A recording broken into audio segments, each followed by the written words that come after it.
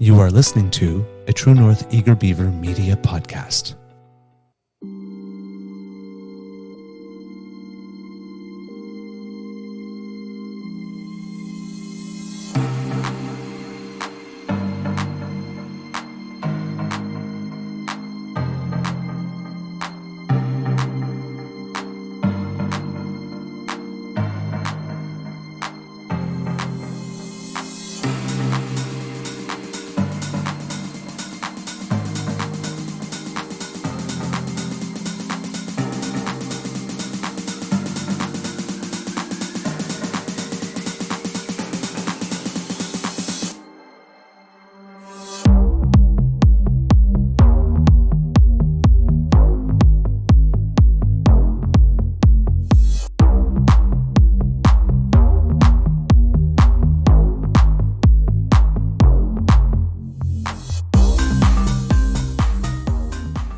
The True North Eager Beaver podcasts are proudly brought to you by our founding sponsors, the Miss V Mysteries from Corvid Moon Publishing, your source for science fiction, fantasy, and cozy mysteries featuring a broad diversity of characters. CanadianTarot.com, your uniquely Canadian online eclectic tarot community and forum, and The Peppermaster, hot pepper sauces made from fresh farm ingredients to thrill your taste buds and expand your mind.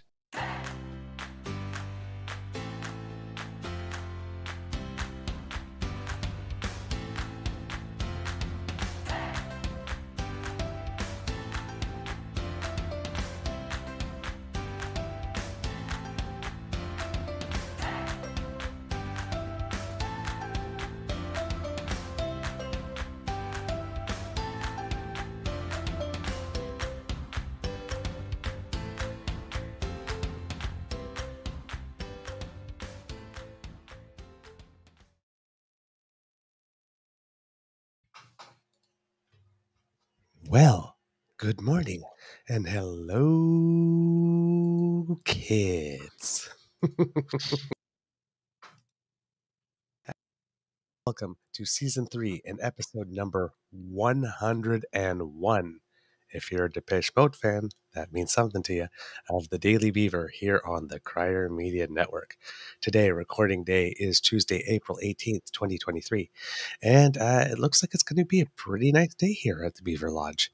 And maybe today will be the first tennis. I've been trying to get the first tennis of the year in since Friday and cannot find partners. But I have a match scheduled today, so hopefully it goes all the way through. I'm your host, the Eager Beaver, pronouns he, him, hey, Mr. Beaver A. And with me, as always, is my dear friend, Mr. Grizzly. And as Kit Linda M says, Mr. Grizzly looks like he's dressed to go into space. Of course, a big thank you goes to our podcast's founding sponsors, the Peppermaster, the Miss V Mysteries from Corvid Moon Publishing, and CanadianTarot.com. We have a Tuesday morning, I would assume, nibble for you, but who knows? But first, we must say hello to our dear friend, Mr. Grizzly, and ask him, how's your mental health doing today, sir? Good morning, Mr. Beaver. We're not going to talk about my mental health today. Oh, okay. Not good. Okay. Not good. So we'll just gloss right over that and try and get this show done. Okay. So, well, I'm sending you big hugs then, my friend. Thanks. Big hugs. All right. In the headlines, we will be finding out around 9 p.m. tonight whether or not our public servants are going to be going on strike. That's the deadline they have given. If there is no agreement reached by 9 tonight, starting at 12:01, we basically have a general strike going on. I think that's what Chris Elwood, I believe, was I can't remember if he's they call him the president, but he's the head of the union, the Public Service Alliance of Canada. It seems that the Treasury Board has made it, well, it seems that the two main issues, one is money, because sometimes, there's a strike like when we have for teachers and they're worried about quality of the classroom and it's not so much about money, but this time it is about money, because, inflation, cost of living has been going up, and some of the people that have been getting the smallest wage increases over the past while have been the public servants. In fact, I think, they keep on saying that wages have been up 4% or close to 5% in the last year, but the Treasury Board is only offering 3% per year for 3 years. Yeah, that's well below the cost of living. Yeah, well below the cost of living. It still means people are falling behind. So that they weren't impressed with that. They have been relatively reasonable, I would say, because all they've been asking for is 13.5. So they haven't even been asking for, or maybe exactly, what the average wage increase is or something. But it's Yeah, not they're like just they looking raised to it. catch up to inflation, basically. Yes. Right? Yeah, it's not like they came in asking for 21, 22, or 32 or something. It's 13.5. So it seems that it might be a slight lowball offer from the government anyway, I look at that and I look at that as not that far apart, at least on money, and that the government may be coming in with a low enough offer to give themselves a little wiggle room to go up and still not break the bank, but look like they've given something as a PR move. But there's also the issue of very much work at home, which seems to be a big issue, and because none of that is written in the contracts, and they would like the stipulations written in the contract. So I'm not sure what would be the smarter move negotiation-wise, if to get the work at home provisions first and then go for salary, or to get as much salary as you can first and then see if the government would try to sweeten the pot with work at home provisions. So I'm not sure which one's the more important at this time, because they're both pretty important, because the world has changed with the way we work at home, and people just don't want to go back. People just don't want to go back. And like you were saying in the last episode, the workers are now starting to have some power. Yeah, they are starting to have some power, and it's understandable why people don't want to go back.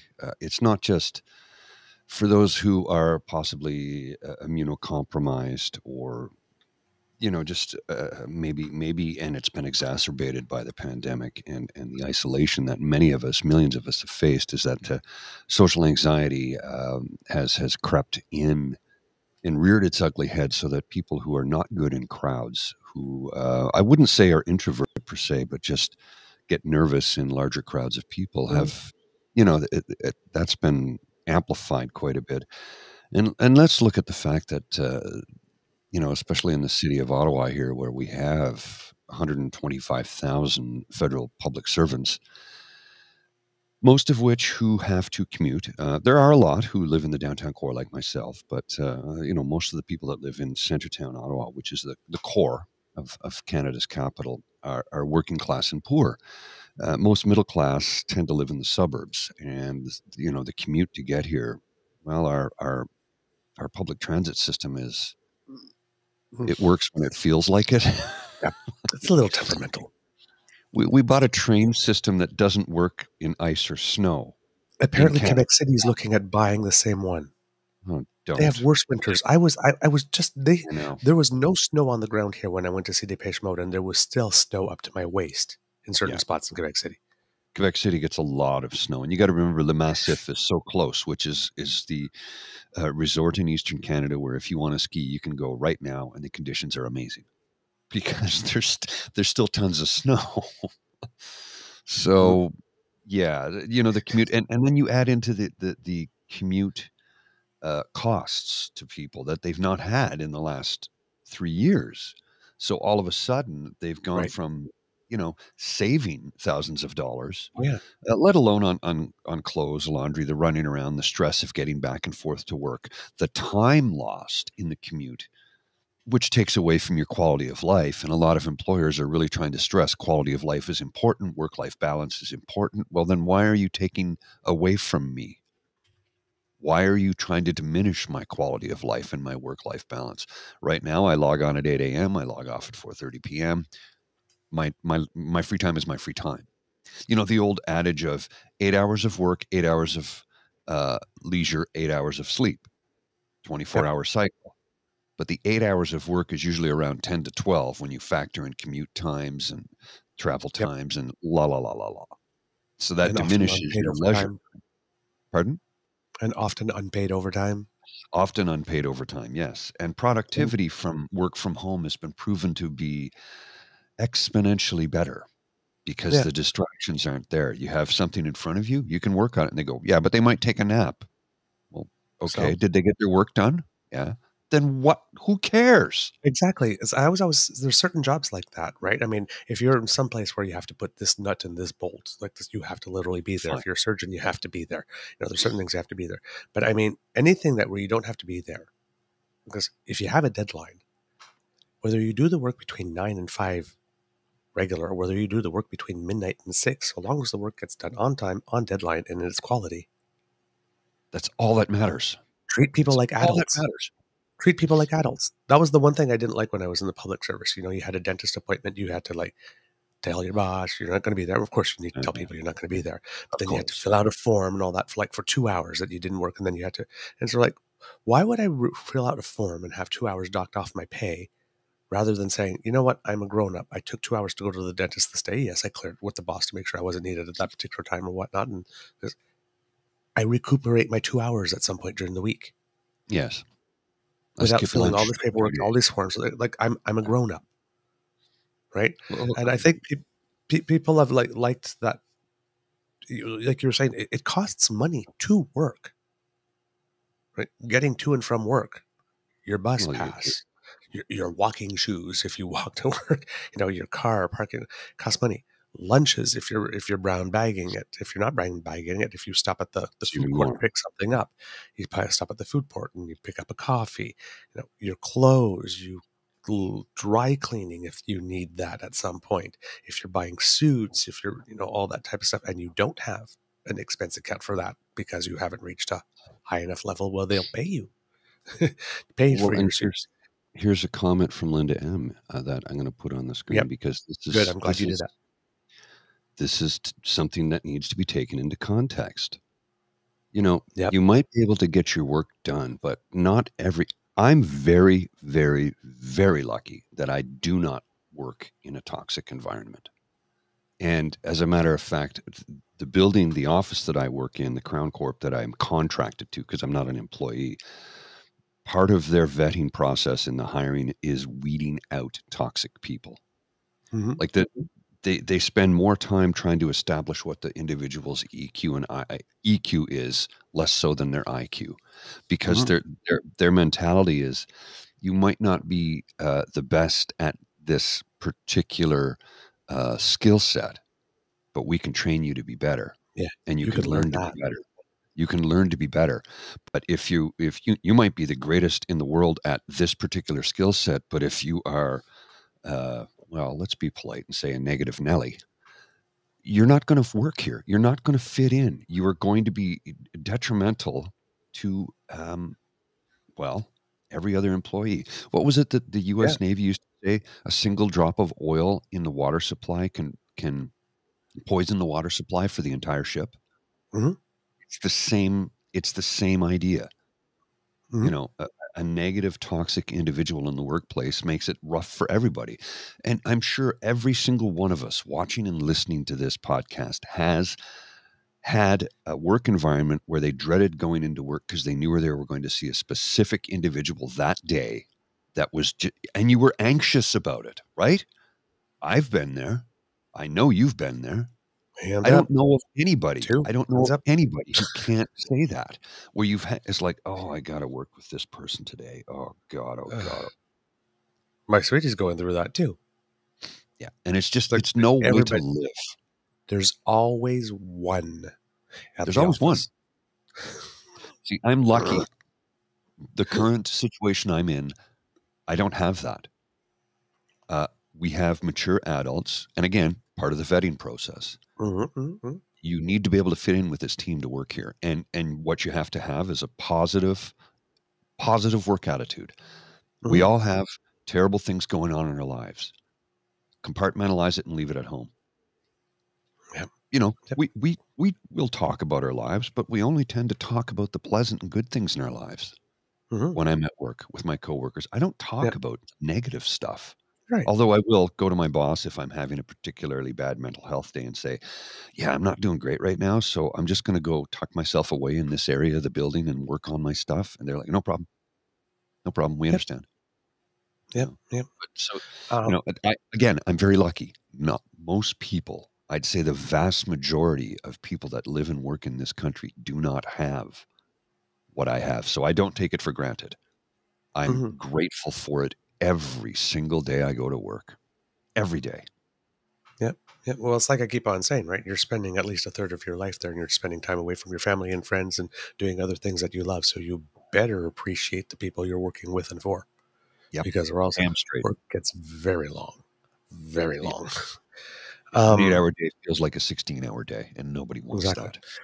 Right. And like I'm seeing the comments from the kits here in the chat, and it's I mean, work at home in the contract would set a good precedent for private sector workers to go after what they want to. That's what Lynam says, and that's what the president of the union says too.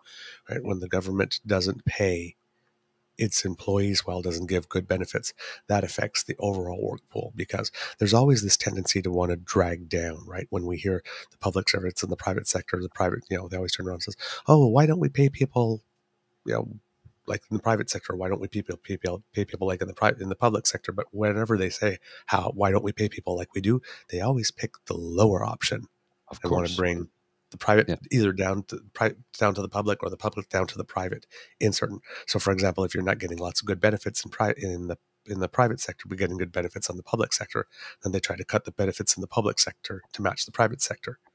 Mm. But if the salaries are higher in the private sector than in the public sector, They're not going to then the reverse applies, right? So yeah, it really does matter, and that's one of the reasons why, for example, for which the federal government did do the mandatory 10-day sick leave in federally regulated industries, so as to create a pressure point of demand. Well, if you don't want to give me this, then I'll go work for the public sector. Well, And it's, oh, okay, well, we'll give it to you. So that's how they try to influence that. So you're right, Kit Lindam, that's true. And then Kit Jim goes, how much money would we save if we didn't have to pay for all the buildings downtown to house people connecting remotely to computers in another building? I absolutely agree.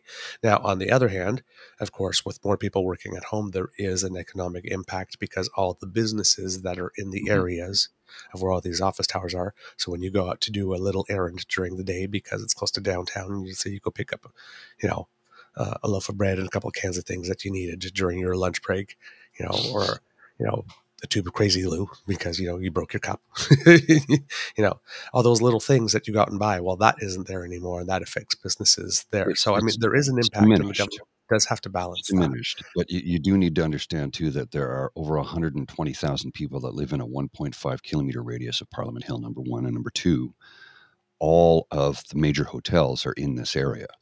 So Mhm. you have residents and tourism in this part of town. Yes, the foot traffic on a daily basis has diminished, and restaurants and coffee shops have a lot of them have closed. Yes, There's no denying that. There's no denying that. Starbucks has I think closed a number of its stores in the downtown core. yeah, A number. I think there's a only number of them. 3 in the core right now. There used to be Yeah, like 10. right. There was one directly across the street from the building I work in, closed. It's gone. Yeah, You know the in one that Montreal. was in the Lord Elgin Hotel? Yeah, That's closed. in the train station in Montreal when I was coming back from Quebec City, I thought, oh, I want a hot chocolate. So I'll go to the Starbucks. It's just outside in the back and in the corner. It wasn't there Closed. anymore. Okay, Yeah. then I'll go to the Tim Hortons. That's always no. The Tim Hortons was closed. There was only a second cup in the actual. That's it. That was the only, and the And a McDonald's. McDonald's Isn't there McDonald's? Yeah, McDonald's. and the McDonald's, but the coffee store chains. That was Yeah. it. There was You gotta nothing. admit, I too, finally that found the one in a McDonald's in the Starbucks. train station is nice, too. At Yeah, Goss yeah. the McDonald's, it's a nice It's a McDonald's. nice McDonald's. Yeah. Yeah, definitely not like the one on Radio Street. No. No. But I had to go into the National Bank building down in the basement somewhere, and all it was this little like Starbucks stand, right? Not even not even like an outlet, the stand like in the middle of the floor space. Like, oh boy, things must have shifted big time on that.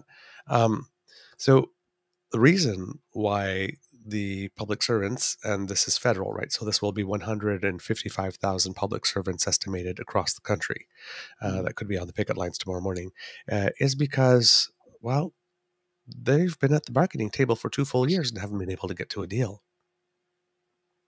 So after about 18 months in January, they took a strike vote and it passed, and the strike had to be called within 60 days. So we're getting there. So they still tried to, they called the strike vote and they didn't go for it right away. And they tried to negotiate and nothing came of it. So now it looks like they're going to do it. And the members gave the union an overwhelming strike mandate. So it looks like they're pretty determined. So yeah, I see this comment from Tim McCaffrey about the buses in Ottawa. The 118 never let me down. 118's a good line, Tim. I've been on it. It's a good line.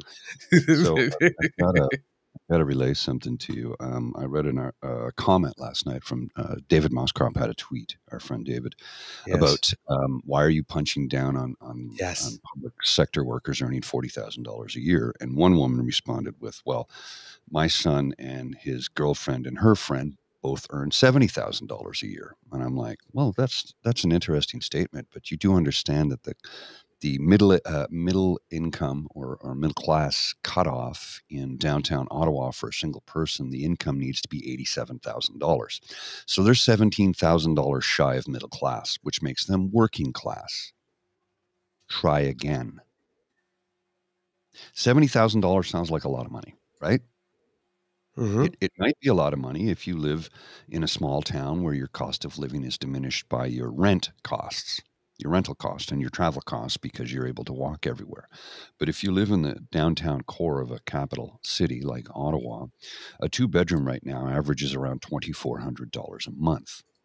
Now, if you're only earning $70,000 a year, and I say only, again, that's $17,000 below middle class. So factor in $2,400 a month. Let's say you have a 2-bedroom and you have a 2-bedroom because you need to have an office workspace in the home. I have an office workspace in the home in my studio here, but this is literally an extension of my living space. Mm-hmm. It's not a separate room because I'm in a 1-bedroom because I couldn't afford a 2-bedroom when I rented here 12 years ago. My rent is very affordable by today's standards. It was affordable by the standards at the time, but I can't afford a 2-bedroom. And I would love to have a bedroom that I could turn into a full-fledged studio. I can't afford it. I am not a middle income earner. I am below that number by a few $1,000s. And I barely make ends meet. Now, I have a vehicle, which I needed for my job. Yes. I also used to have a car allowance. Yeah. But when the company was purchased, they folded that up. So I'm now less money in my pocket per month. So look, trying to get by as a single person living in the downtown core of Ottawa, Canada, which is not the most expensive city in the country. It's not. It's not easy. $87,000 is the middle class income cutoff for a single person. 87,000. I remember when that was considered a lot of money. It's not that long ago, but today, barely middle class. Mm-hmm, so it's, when they're not asking for an arm and a leg, they're just asking for a wage increase that gets them to, a livable income. Mm-hmm. And what you're talking about here is often referred to as the single person tax. One of the two main criticisms I've had of all governments over the past 25 years is, one, there appears to be absolutely no concerted strategy for rural Canada. None whatsoever. Doesn't matter what level of the government. The Conservatives seem to do better in rural Canada, but there's no strategy whatsoever. There doesn't seem to be. The first party that comes up with a coherent strategy to do something for rural Canada wins. Number one. Mm-hmm. And there's never anything for single people. When's the last time you heard of a government saying, hey, we've got a tax cut for single people? We have something for seniors. We have something for children. We have something with families with children. But there's never, ever, ever anything specifically for single people. You're alone. You're paying all the rent alone on one salary, all the food alone on one salary, all the increase in hydro bills alone on one salary, and your salary has not gone up. You don't get to split it with two incomes, your That's right. household. Single people have been having it really tough for a long time, decades. And Very long nobody time. seems to pay any attention to them whatsoever. No, I just because don't get it. I just we're don't not get it. we're not the family unit. So Well, it plays well, right? When you say, well, we're doing it for families with kids. Yeah, but if you always do everything for families with kids and never do anything for families that don't have kids, or people, you got to balance it out every now and then. well, this is the thing. It's like I've been taking it on the chin my whole life. Now, let's Similar. hold that for a second, though. Yeah, Let's hold that for but a second. tax-wise, it's true. It's tax-wise, it's very true. Now, I'm not complaining. I'm stating a fact. And I do need everybody to understand that I still understand I want everybody to know that I understand my place of privilege in this world. That goes without saying. Single, het, cis, white, male, 6 foot tall, physically fit, mid-50s. I am the demographic that everybody wants to advertise to. I know they keep saying, let's go after the youth dollar. The youth don't have any money. I don't either, but I am the demographic that has money, right? The youth don't have any money because wages have been stagnant for the last 40 years. Productivity has increased exponentially. Wages have remained flat. So going after the youth market is, sure, they spend their disposable income. But if you are a youth who is just getting out of university and getting started, you have no money and massive debt. And you don't own anything. You have a document that sits on your wall, which is lovely. And I encourage post-secondary education. I also encourage that we should fully fund post-secondary education. Yes, we should. It's an investment in the nation. There's no reason for which you would not. There's no reason. There's no solid reason to not. Just to let you know, I don't have a furnace because I'm in an apartment building, and they turn the heat off at usually by April 1st. They kept it running this year, but because it's been so warm out, there's no heat right now. So it's a little chilly in my apartment this morning. That's why I'm dressed like this. So kids, should there be a strike, we have a guest lined up for tomorrow who has let us know that they have been cleared and they can come and speak to us about what is going on. Okay, so cool.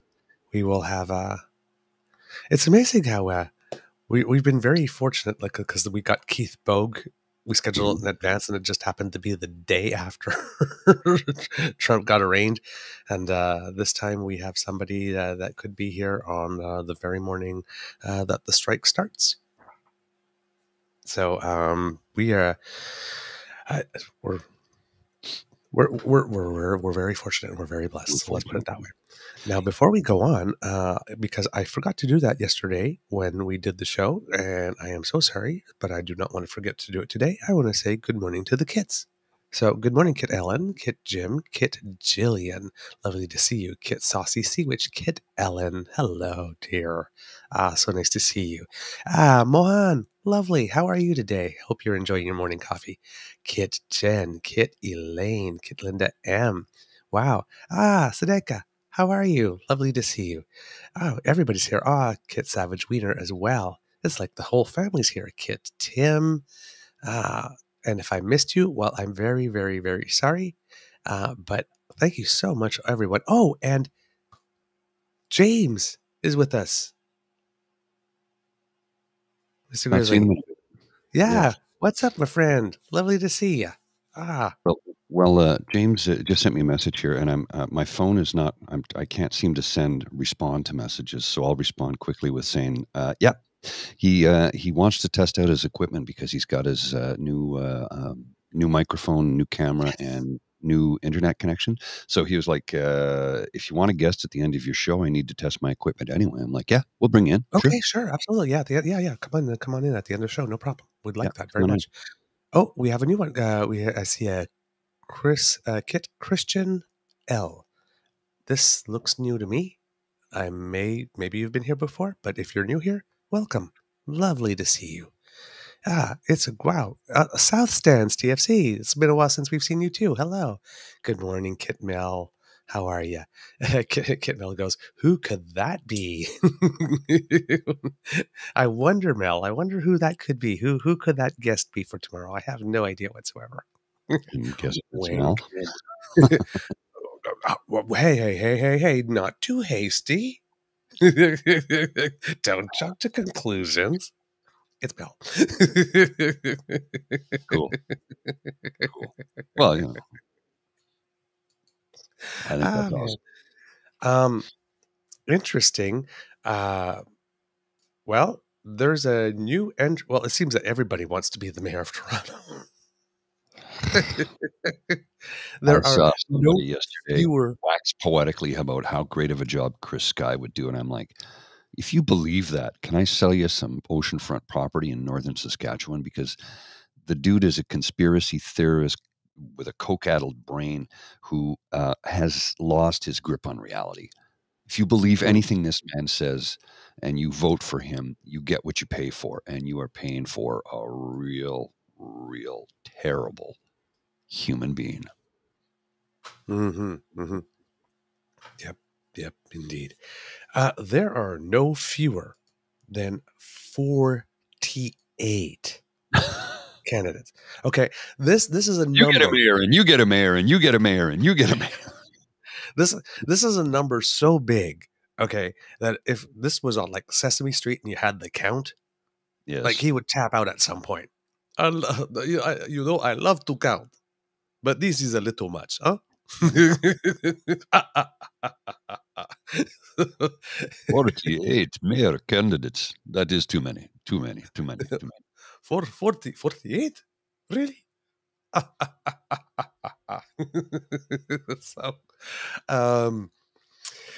yeah, and well, I'm not sure if it's the biggest name of all the 48, but Olivia Chow has decided to throw her hat in the ring again. Now, Olivia Chow, as many would know, has run for the mayor of Toronto before and lost to John Tory. And there's a lot of people that are critical of this decision. Now, I have a lot of respect for Ms. Chow in the sense that when she decided to run for mayor of Toronto the first time, she left her job as an MP.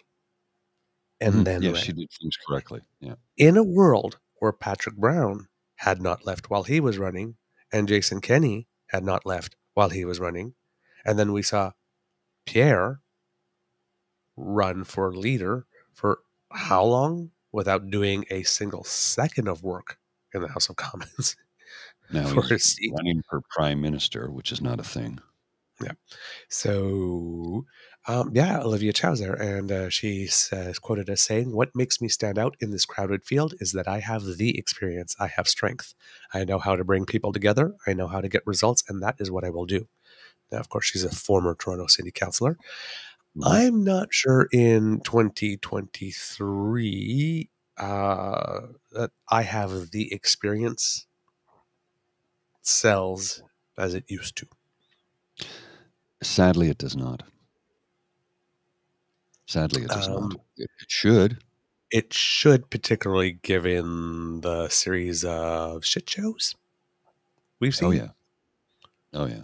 So it's like, yeah, you know what? Maybe there's a reason we don't always go for the total outsider. There might be a reason. So in a reality show star president. Yeah, and then I mean, there's always been interesting characters, but Rob Ford, and then I'm just thinking like, and I know it's not just Canada, like Canada and the U.S. and it's mostly U.S., but it's like just Rob Ford, Rob Blagojevich, all those Republicans that keep on screaming about pedophilia, who keep on getting caught harassing underage interns, and being anti-trans and anti-gay, and then we find out that they've commented on like dating apps that are on Instagrams. Ooh, I like your style. You look so handsome. Or it's like, or I you was know, just trying to encourage a young man better his life, I and have I appreciate the fact that he's putting efforts into his art. Come on, man. I have a bad back and I needed someone to help carry my bags. Yeah. Uh-huh. That was one. That was one in the States. A man needed help having someone carrying his bag. Yeah. Yeah. Yeah. Okay. We see you. You know we see you, right? Like you think we don't see you, but you know we see you, right?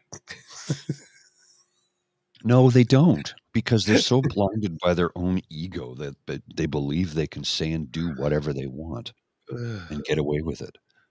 And they Yeah. do get away with it for a long time until the day of reckoning comes. And when that day of reckoning comes, boys and girls, let me tell you something.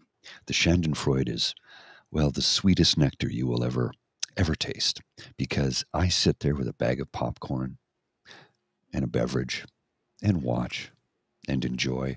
And I know that makes me a terrible person for enjoying someone else's misery, but someone who has been heaping, metric fuck tons of misery upon humanity for decades, finally getting their comeuppance, well, that's when we rub our hands together and say, you know what? Sometimes the world works out the way it's supposed to. The universe does mysterious things. Have you never heard that before? We use that in construction all the time.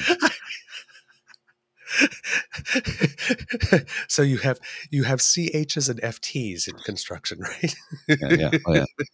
How much? MFT. How much? Give me an MFT of that. And move it to CH while you're at it.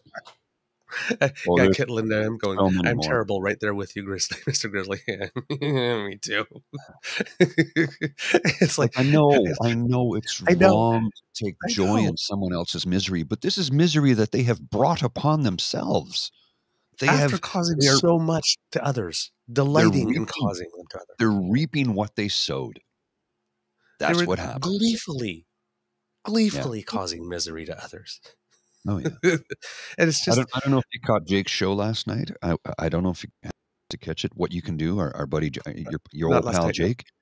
Yeah. Oh, if you get a chance, check it out. It's good. He had a couple of clips. He was about to end the show, and he's like, "Encore, okay," and he brings it back, and he brought in this clip about this guy who works for Midas Touch, and I think his name is called Texas Paul, and he looks like a big old redneck Southern boy wearing a big old white cowboy hat, and he is left-wing Democrat, as you can imagine, and he's a good old redneck country boy with one of them thick Texas drawls, and he would sit at the table and enjoy our company immensely.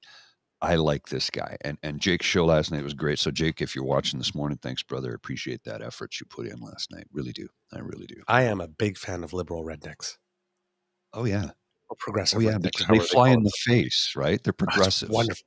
It's just wonderful. Like, I love Trey Crowder, the comedian. Oh yeah, yeah. So You hear him that speak, voice. Oh, what? You hear that voice, but you hear them like say our words, but in that voice is music to my ears. It really is music to my ears. It really is. Well, it's because you can tell joy. people who are dialed in, switched on, connected to the zeitgeist. They understand how the world really is, and they refuse to have the wool of ignorance pulled over their faces. They won't allow it. They're like, no, I am woke, and I'm proud to be woke because I pay attention to what's going on around me. But it works on the other level too, because they sound like that. Yes. And look like that. It plays on the stereotype. It's like, I know you expect expect a guy who sounds like this to not be saying something like this, but I tell you, baby. It's just like, I love it. I just love it because it's like, I know it's stereotype, but that sort of like plain talk. Delivered with that sort of like, I can do I'm that. just being sincere.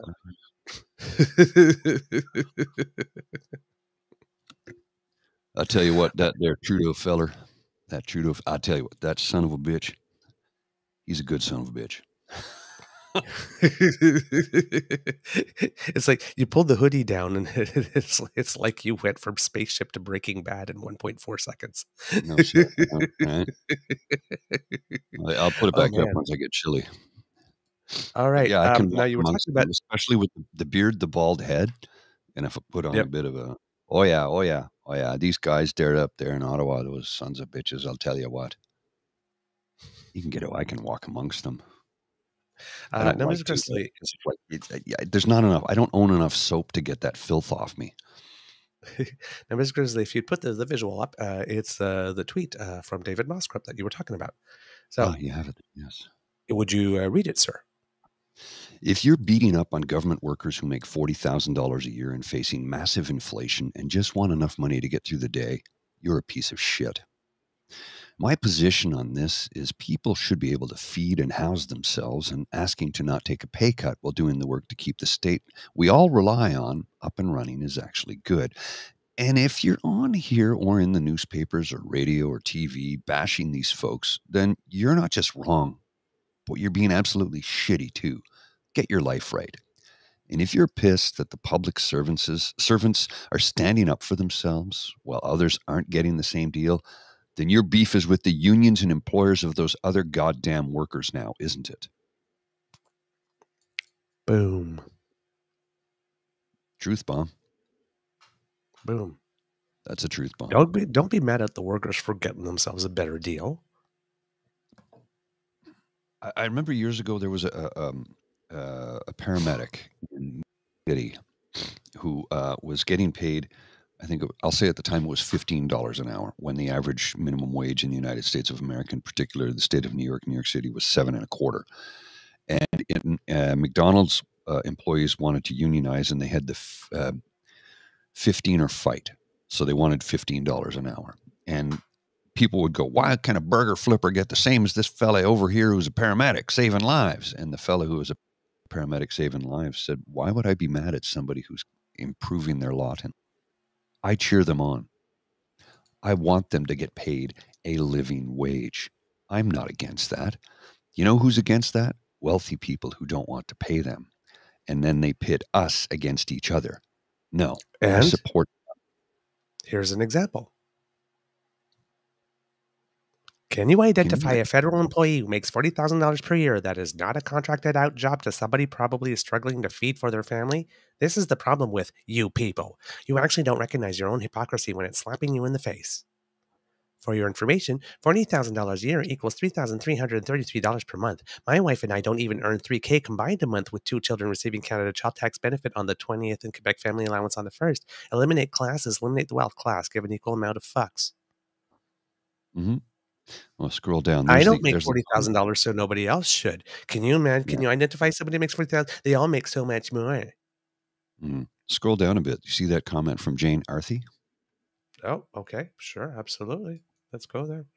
Whoops. Of course. Right? Of course. And yep, it's lost. Because Twitter doesn't work the way it should, right? Because you press back, and of course it won't go back. It goes somewhere else. Anyway, that was the comment that I replied to, and I never saw any statement from her after that. I think she screw you, shut it Lonnie. Down. Yeah, making a service that doesn't work. Anyway, so yeah. Now, probably some of these are real people. I would assume most of them aren't, given Skippy's bot game. But there you go.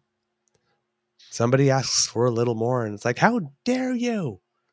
There was another comment. Yeah, but if you pay people more, like, how much is it going to cost more to the economy, and it's going to make everything less affordable for us. Okay, so if you don't pay the people that keep the lights on what they're worth, nobody ever does the counterfactual. Well, and you do realize that they go, how much is it going to cost for a hamburger? Well, in Denmark, the average minimum wage is $26 an hour. I believe it's $26 an hour. It might be a little more, a little less, but it's in that neighborhood, where the average McDonald's hamburger costs exactly 23 cents more than it does in the United States of America. Throw your argument out the window. It's greed. It's corporate greed. Case in point, Galen Weston crying about we don't make enough money. He's a billionaire. And then getting a 55% wage increase for a billionaire who is now opening, 38 new stores and renovating 300 or 600. I forget what the actual number was, but crying about, oh, we don't make enough money. You're a billionaire. Shut your pie hole. And what seasoning should we use for the rich when we decide we're going to eat them? Something bitter. I do believe the day of reckoning is coming, and I mean that sincerely. Now, is it going to be an uprising with pitchforks and torches? No, it won't be that. But the day of reckoning is coming. How it's going to appear in the 21st century in 2023 or 2024, I don't know. But the day of reckoning is coming because they've been literally pissing on us for so long, and we've had it. And you know who's gonna do it? Who? It won't be Generation X, which is what I am, and it won't be the millennials. It's going to be Gen Z because they've been pissed on since birth. Not to mention the fact that their whole lives have been one constant struggle between one tragedy to the next. And that leads me to this little clip this little thing I'm gonna put on the screen here in just a second. And this is a paragraph written by a young girl in high school in the United States of America. And I apologize, I clipped the image and I forgot to pull up the name of the author. So this is unfortunately going to be uncredited in this sense, but this is what this young woman wrote. She's a young girl in high school. And I'm going to put this on the screen and I'll read it to you now. And it's about Shirley Jackson. A dystopian society is shown in Shirley Jackson's The Lottery. I'm going to pause on that for a second. You remember the short story, The Lottery? Many of us read it in school. I'll tell you about it after I read this. This is a society where people go into town to be stoned to death, providing they are chosen in the lottery.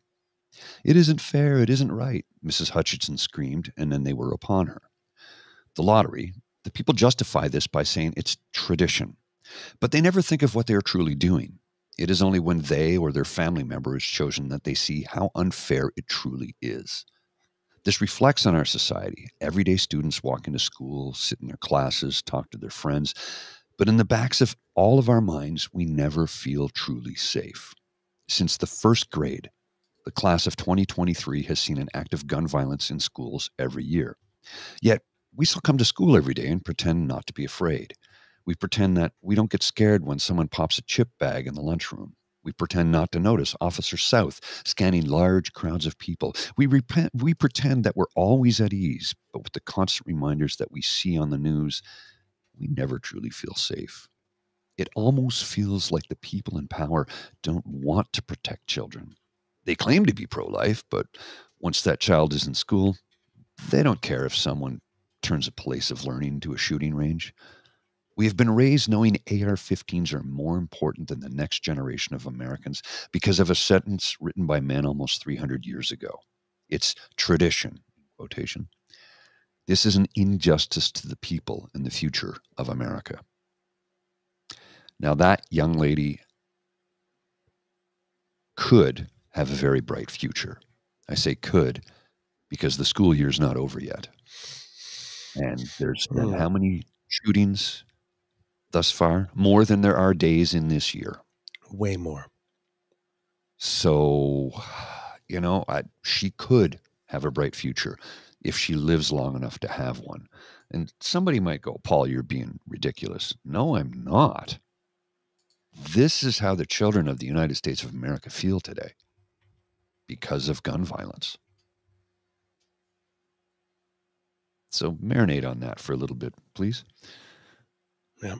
I want you to think about that. I want you to think about the words that young woman, that young lady, that young girl. She's like 15 or 16. She's still a young girl, not underage. She's a girl. That's another thing that troubles me when people say, oh, he was having sex with underage women. No, he was having sex with a girl. He was a rapist. He's a pedophile. That's the other thing. The term pedophile refers to somebody who is still considered a child. A teenager is a child. You're not an adult legally until you're 18. You're not a fully functioning adult till at least 25 because your frontal lobes are still growing. You don't have the ability to reason properly until after the age of 25, and then experience teaches you more. So we have a lot of problems in society today, more than I can even tackle in a lifetime. I could sit here for the rest of my life talking about it and not solve a damn thing. I can suggest things we can do.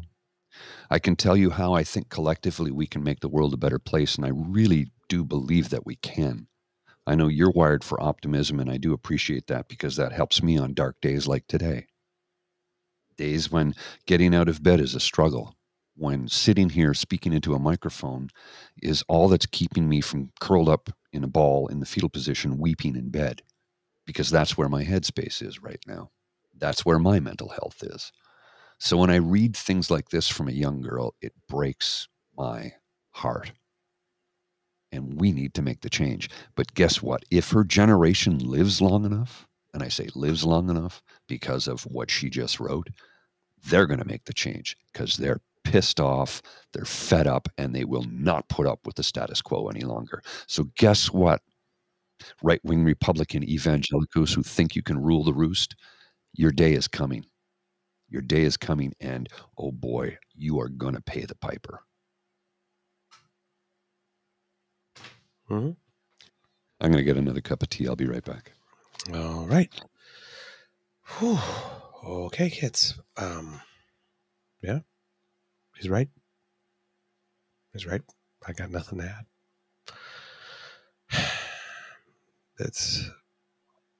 I got nothing to add. I do have it because I keep on saying that this is about competing rights. And I just don't know when it comes to gun violence, when it is that people are going to realize you're choosing between, I mean, they have it right up in the Declaration of Independence, I believe, the right to life, liberty, and the pursuit of happiness. And right now, 2A is getting right in the way of the right to life, liberty, and the pursuit of happiness. At some point, they're going to have to decide which one matters more. And I don't understand why nobody's framing it that way yet. Because that's essentially what it is. Of the right to life, liberty, and the pursuit of happiness, or the right to bear arms, which is the one that matters most to you, because you're going to have to pick one down the road. And nobody wants to seem to just have that very frank conversation. Just getting back to a second to what we were saying about David Mosscrop. Sorry, I went on a bit of a tangent there. Yeah, no, that's okay. This was my response. Okay. David knows what time it is. What's rule number 1 of life, kits and cubs, all together now? Don't be a douche. Be a douche. Yeah. You can take a douche. That's shower. Yes. Yes. I'm going to jump in la douche. But yeah, it's like there is no reason to be beating up on anybody that makes 40,000. It's like, and yes, there are plenty of public servants that make more than 40,000, which was the same thing when we were talking about the educational support workers. There are plenty of them that make more than 22 or 26. That's not the point. The point is not for them who make plenty more. It's for the ones that don't. It's the old thing, the old saying, rising tide lifts all boats. So let's lift the boats. Not rocket surgery. Really? Tell me about it. Now, we're with the CBC. Something very interesting happened yesterday. You know, when we were talking about government funded or privately funded, and we were talking about some of the graphs, Mr. Grizzly. If this was in one of the graphs I was showing yesterday, I don't believe I showed it on this show, but I did show it on Dean's show when I was on it yesterday. This is 2018, 2019. It's the CBC's books. And here is their advertising revenue, which then becomes this block, to which they add their subscriber fees and their financing and other income, which becomes this block, to which they add the financing. So from the federal government. Yes. So it is, at the moment, the CBC, when you do that math, is about 69% publicly financed. Well, it turns out that this is what PeePee and Sarah Fisher and Elon decided to do. Why is everything screwing up on me today? Holy crap. I don't know. All right. Well, again, I just it's frustrating. We'll get over it. Okay, there we go. Let's try this Got one. it? I'm going to have to make it smaller because this time. So right here. Mm-hmm. And then I think they change it maybe later to 69% government funded or something. Oh, yeah. And Peeair had a thing about that. He says, see, everybody's happy now. Like, yeah. Okay. Now, Dean goes, Elon messing around with CBC's government-funded tag is actually kind of funny. No. And then, of course, a lot of people go, no. But here it is, the thing that I find really interesting. Because I keep on saying, right, he's very clever, but he's not very smart. Well, it certainly now establishes that there is a direct line of communication between them two, and a pattern of perhaps even collusive behavior gives longer legs to the story, makes the monetary value of the in-kind donation skyrocket. He's narrowcasting. He just can't help himself. mm-hmm. He can't. He's narrowcasting. Seriously, think about it. What type of person who may have... let's assume there are some people out there that are actually, well, okay, well, it is true. I don't see what anybody is getting upset about. And then they see the second part. Right? Mm. And then they see him saying the second part with, oh, well, yeah, everybody's happy. What kind of look is that? What kind of look is that? Are we going to cite him for foreign interference in electioneering? No. Let's come back. What kind of look is that? Childish. When you're like, okay, so it's not 100%. Right? And here's the thing, right? The everybody happy, right? There was the 70, but then... It's less than 70. Yeah, well, no, go ahead. Put this up. The concern has been... So, here, right? They do all this, right? Canadian Broadcasting, they put the annual report, 70% of its funding. The CBC argues that it funds the other 30%, so it should not have the label. Okay. Just trying to be accurate. This is lining here. Would they be okay if we said 70%? 70. Give them the benefit of the doubt. Good point. Generosity is always the right move. 69% it is. So then they switched it. Mm-hmm. Now you got some people Elon's playing chess. No, he's not playing chess. He's just being a dick. And then, of course, Peeair. There. Yeah, there. Now everyone is happy. What a smug little prick. Exactly. That's the look. Who's going to like that look other than people who already donate to PeePee? The first one is bad enough. Mm-hmm. Big Sugar Daddy Elon, can you please give me a leg up by changing this thing and drawing attention to this? I would really appreciate it. And then Elon does it. There's a bad look right off the bat. And then you come back. You got what you want. You got what you wanted. And then you do this with it.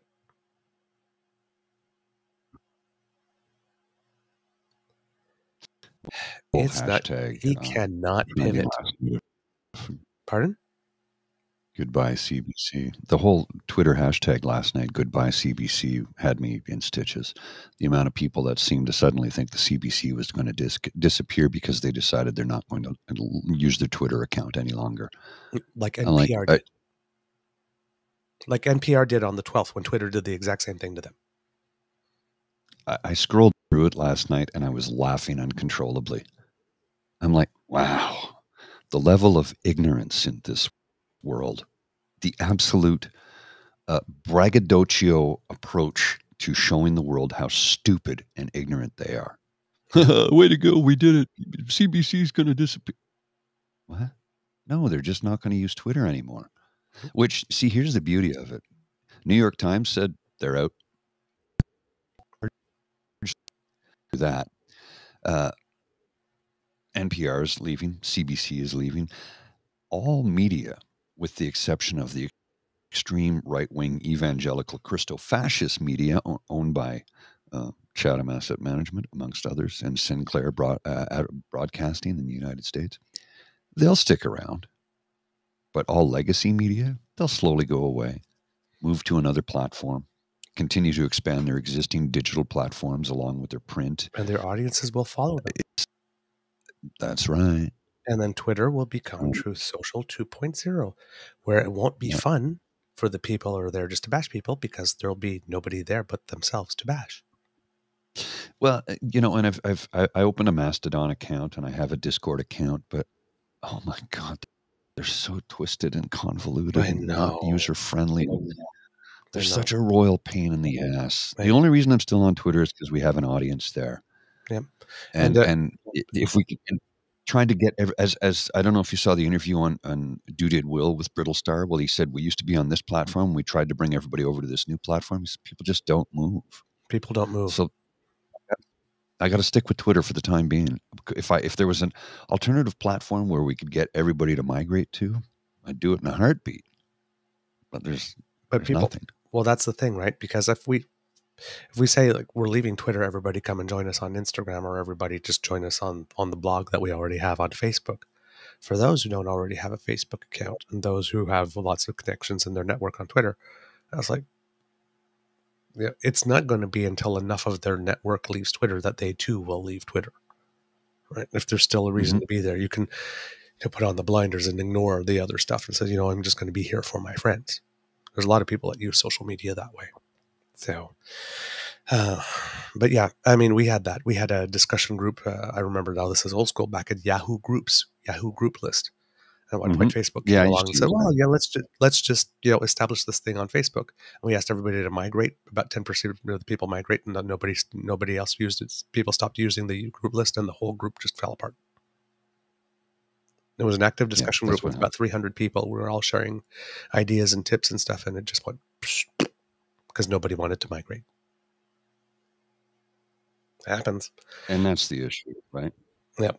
Now, if you have this one up here, Mr. Grizzly, this is a good tweet. This is the one that sort of captures how I feel about it.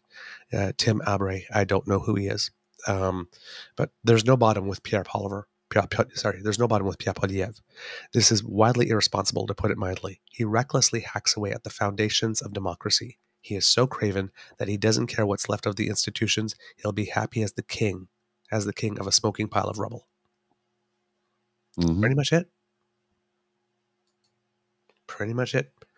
Burn it all down and I'll be king of whatever's left. And that's good enough for me. And that's good enough for the people I say I want to lead. It's not good. Not good at all. And, well, remember when I said yesterday that journalists were probably going to be getting together because PeePee gave him all the motivation at this moment? Well, Mr. Grizzly, if you would. Dean posted, just spoke to a journalist friend. Journalists are going to dig into PeePee's entire life after he, 1, mocked their colleagues, and 2, spent 2 years calling them all corrupt gatekeepers. Direct quote, I think Peeair knows what he did. Not what he did. Oh. Peeair knows not what he did. Not what he did. Ooh, yes. Did I call it? Oh, yeah. Cool if they said it with a British accent. It's the thing that people have to understand. Journalists are a very, very interesting breed of people. Actual journalists. They take great pride in their work because the only thing you have is your reputation. When you're a journalist, It's your byline. It's your name under the headline. That matters. And if you put out crap, then that gets associated with your name. Right? Journalists care about the integrity of their work. Yes, they do. It's their work. It's like, it's not rocket science. So if somebody comes in... Most people who do a job, even if it's a crappy job, still care about doing a job. I mean, it's just, everybody takes a certain amount of pride in what they do. Everybody, Exactly. Whether you're flipping burgers, saving lives, speaking into a microphone like we do, everybody takes a certain amount of pride in that they want to do a good job no matter what they're doing. So if he thinks he can slag off journalists nonstop and get away with it, oh boy. Not only does he have journalists coming for him, but now he's got anonymous that are ready to gun him down. So I'm here for it, man. Here we go. I'm here for his come-ups. Yep. Let's put this up. Keith Bogue, who was on the show. I was CBC's Ottawa bureau chief for several years during Liberal and Conservative governments. Only once did the government try to affect our political coverage. That was when CBC PM Harper's staff met with me and asked that a CBC reporter be reassigned. I said no. End of story. Christopher Waddell. I like the comment. Go read Mr. Christopher Waddell's, Mr. Grizzly. I was CBC TV parliamentary bureau chief from late 1993 to mid-2001, including through the Quebec referendum, and at no point did anyone in the federal government try to affect our Ottawa coverage. They did go after Terry Molesky in Vancouver, though. Ellie Alboim. When the Mulroney government objected to our Meech Lake coverage and tried to have me removed, CBC management rebuffed the pressure. I continued in the job for another 3 years.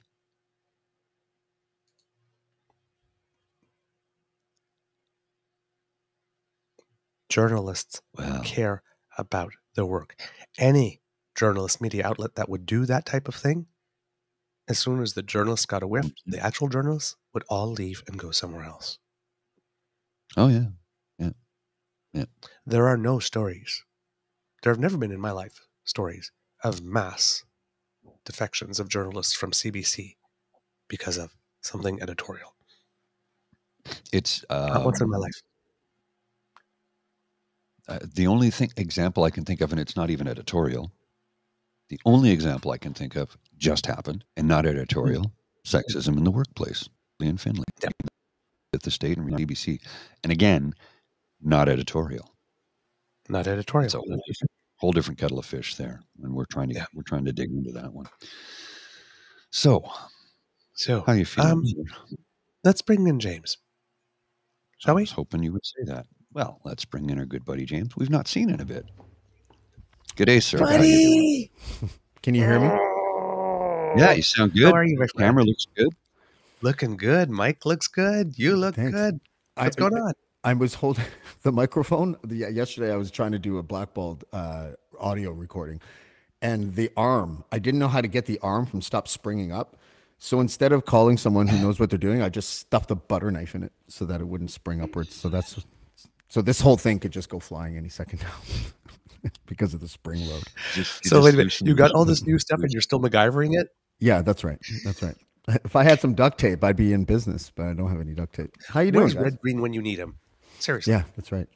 There's an anchor. The Middle East bureau chief for the CBC in like the 90s got in hot water because he was referring to Palestinian militants as militants instead of terrorists. I forget which bureau chief that was, but that was the only editorial thing that I could think of for the last 30 years. Just to make it boring. Right? The CBC's boring. No, I'm boring. in that sense. How you guys doing? You don't want to be the story when you're a journalist or a media. No. I used to think you wanted to be. That's why I did all these stupid stunts that made me the story, like when I voted 3 times and when I ran for mayor. God, that was fun. It was fun though. Are you going to run for mayor? I mean, they've got 48. No. It's 49. There's always room for one more. No, I definitely am not going to run for mayor. But you know when Chris Guy's going to be debating, because you can see the plaque signal up in the sky. You know, it's like the bat signal, but for big. Yeah, plaques. Plaque man. That's right. Oh, come on, please. I mean, throw your name. I'd like to see you debate him. I would love to, but We'll bring cameras. We'll do live. I'm absolutely not qualified to be mayor. I learned that. I learned that when I ran the first time. But you are qualified to debate Chris Guy. I think I'm I sorry. am. I'm sorry. I think I am. Yeah. I tried to moderate a debate with him once. Do you remember? Didn't go over very well. I just walked away. Yeah. Literally just left. Yeah. Well, for good reason. For good reason. And we haven't seen you in a while. You've been under the book. Everything good? I don't know how to answer that. I have been indisposed of. I've taken a mental health break. Good. Yeah, I appreciate that. I just got out of the hospital, and I got out yesterday, and it was a kind of a wake up call and everything, and I'll get into details on another show. I'm gonna figure out how to, if I even want to go there. But yeah, I reached a point where I saw these familiar pieces of furniture, and I realized, oh, I'm back in rock bottom. I could still see my footprints from the last time I was there. So, turning a page now, hopefully for the better. And, I ate all the Adderall, guys. Okay. I ate all of it, like all of it, things kind of spiraled out of control for me, but now, it does something to you when you spend 5 days in a mental ward. A couple of things that people should know, though, because I don't want this to be turned into a dark episode, is that, the people that were there, people that were in my position, there was a nuclear physicist, there was a lawyer, there was a social worker, which is really interesting. We're all kind of dancing around the knife's edge sometimes, and I think that it's for some of us the bottom could fall out. And when that does, you got to try to find a toehold on the way down and climb back up. So this is me trying to climb back up. Coming just in time, too, because I have Noam Chomsky on Saturday. my first interview out of the gate. Okay, take the straitjacket off him. There's Noam Chomsky. There you go. There's interesting motivation. It's like, how did you get better? Well, I mean, Noam Chomsky was coming. I had to do something, right? That's right. Well, he's 94, so I don't know. 94 years old, and the guy's still doing his thing. Eh? Like amazing, eh? Wow. And I'm so glad you chose you, my friend. Pardon me? I'm so glad you chose you. Thank you. Yeah. I mean, I don't really. What does that mean? You chose yourself. You sought help when you needed it. That's choosing yourself first instead of taking the alternative. Oh, I didn't. I went in the back of a police car. I did. Oh, I don't know if it chose me, and I gladly accepted. Yeah, no. The details are ridiculous. Yeah, and by the way, there was no one else around me at the time. Like no one called the cops. I called the cops on me. So okay. I was in a crisis situation, and I chose to call and get some help. And I could have left 3 days earlier, but I took the doctor's advice and stayed, and I'm glad I did. We're glad you did too. Yeah. Try to live an organic life from now on. Like organic meaning no pharmaceuticals. It's so funny. The one thing I will criticize our medical establishment for is that they have doctors that will sort of rotate. And I don't know if they talk to each other, if they look at the charts, because the one doctor, I was like, I don't think I want to take any more stimulants, like ever. So whatever this ADHD thing is, I'll try to deal with it through maybe, exercise and caffeine. But as far as, I got to plug in here in a second. As far as the other doctor goes, the other doctor comes in, he's like, so do you want Vyvanse? I'm like, I literally just told the other doctor I don't want any stimulants, but maybe Sure. Maybe this is a test. If it is, I don't want any stimulants, please.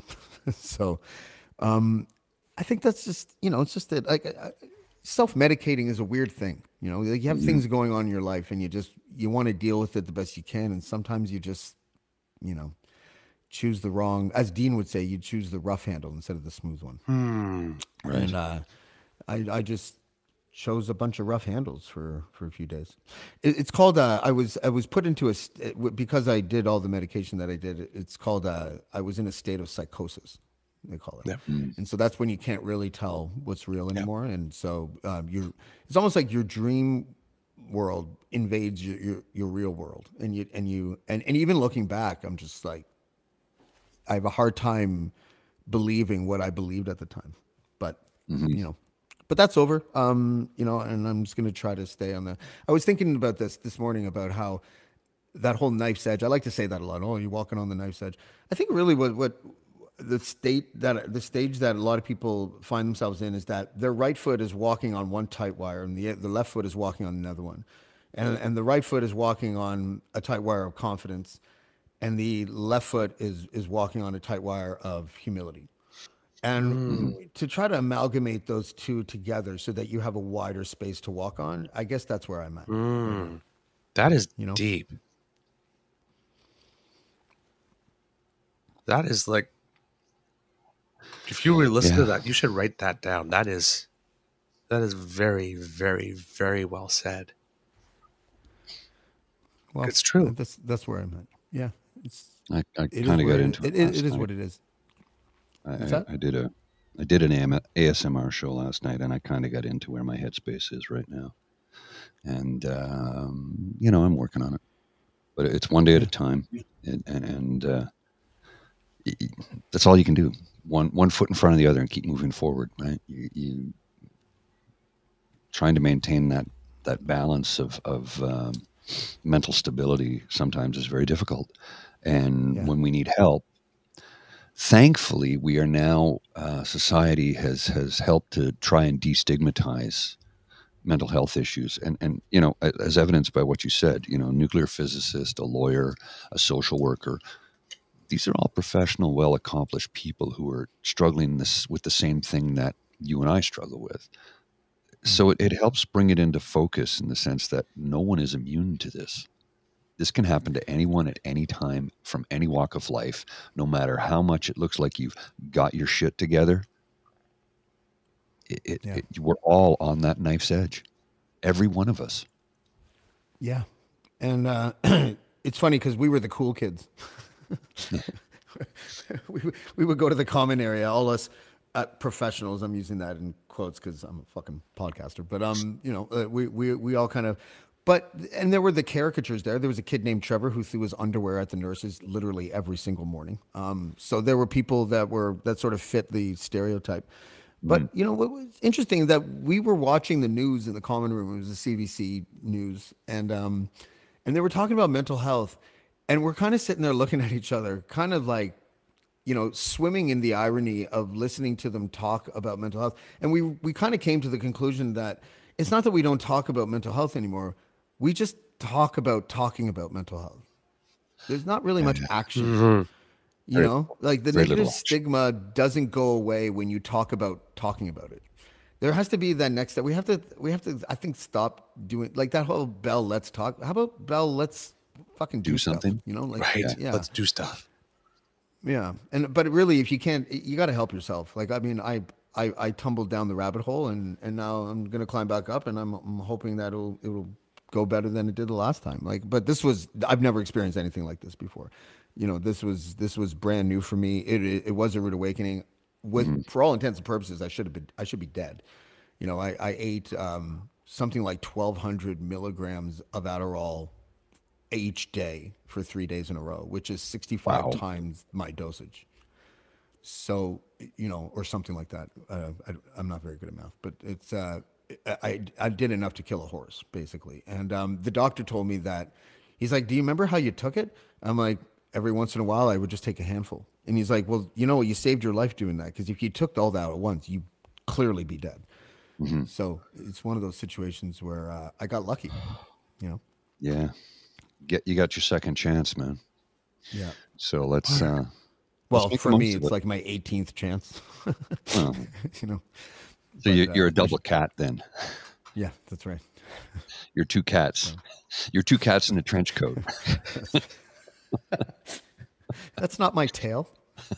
That's not. No, it's not tail. Let go of that. No, really, we're 18. We Give want to me- come see this movie.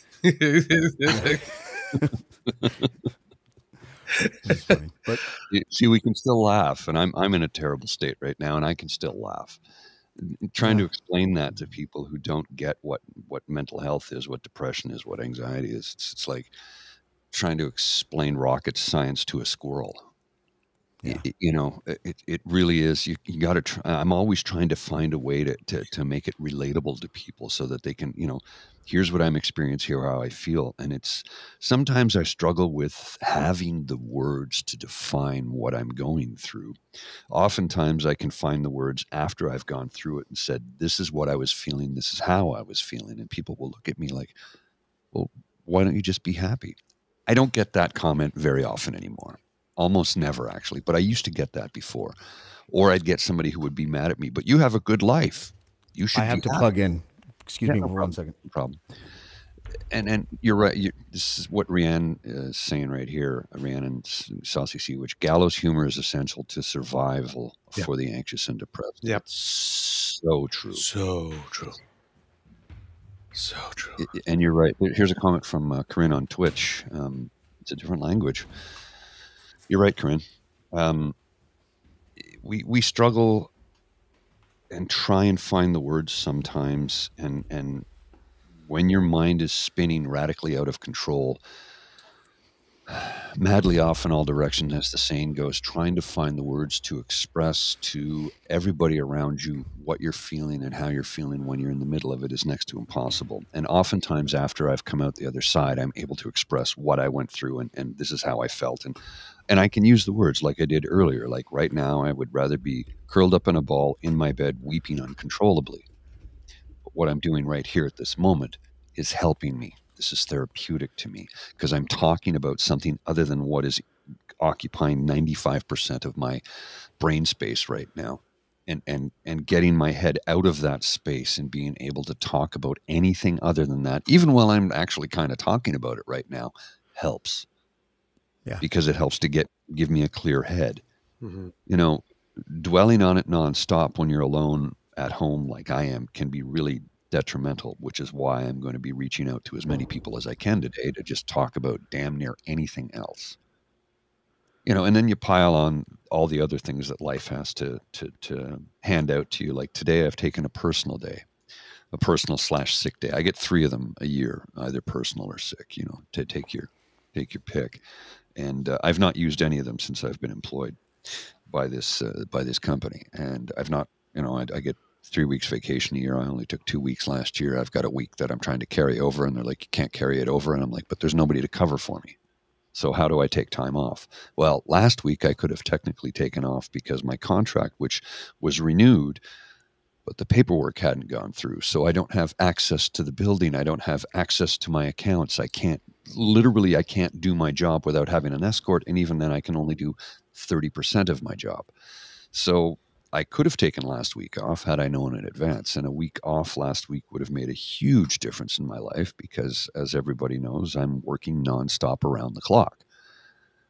And that can take its toll on you. So today is a personal day. I'm going to take care of little things and take care of me and drink some tea and reach out to a couple of different people here, there, and everywhere, and just have a chat and catch up and get my mind off of what's occupying it 90% of the time right now. And that's where I'm sitting at the moment. Maybe you should shave that beard too, It's coming soon. But we want to do a charity event around it. Do stages. So do stages. Exactly. Like make sure you have a half beard at one point where you can go like this and then talk to yourself by going like that, and it's just clean on one side and shaved on the other. Like, well, that's the idea is, yeah, that would be a weekend thing. The idea is I want to do it over the course of 5 days, and what I want to do ideally is I'll put up this style A B C D E. Yeah, that's 5, right? Pick a style per day. Me brain. Counting is not my. You count real pretty one day. 2, 3. And 1 + 2 the idea is fish. to have exactly. There's the different style, and it's like pick which style you want me to wear that day. I'll wear that for that day, and that will cost $100, and that money will go directly to Cornerstone Housing for Women. The idea is to raise. I'd like to say let's raise 1,000. I'll be happy if we raise 100, to be honest. But I'd also. I'll wear the gigantic twirled up mustache for 5 days straight The Salvador Dali? for $500. Nice. Yeah, I'll do the Salvador Dali, and I can right now. It's like really long. I'm going I'll to do tie that you for to the 5 train days. tracks. I'll do it for 5 days straight if we can raise $500 for Cornerstone Housing for Women. And now, and when we do fundraising, we do it differently than many other people will. We're not going to see a penny of it. The money's not going to ever enter our hands. We'll have you donate directly to the charity and then just send us a confirmation email from the charity that they send back. I've done this in the past, and I think it's the best way to do it because we don't want to have the money anywhere near us. If we can avoid that, we will. We'd like to have it just go directly to the charity. Is that why? I'm not saying I would, but temptation would certainly be there. Temptation's there. Yeah. Well, it's like, I did the work. I should, $50 is, Look, I know what my temptations are. So let's do it this way. Give the money directly to the charity. I'll look like an idiot for a week wearing a Salvador Dali mustache to help others. You already look like Methuselah, so it's okay. Don't worry about it.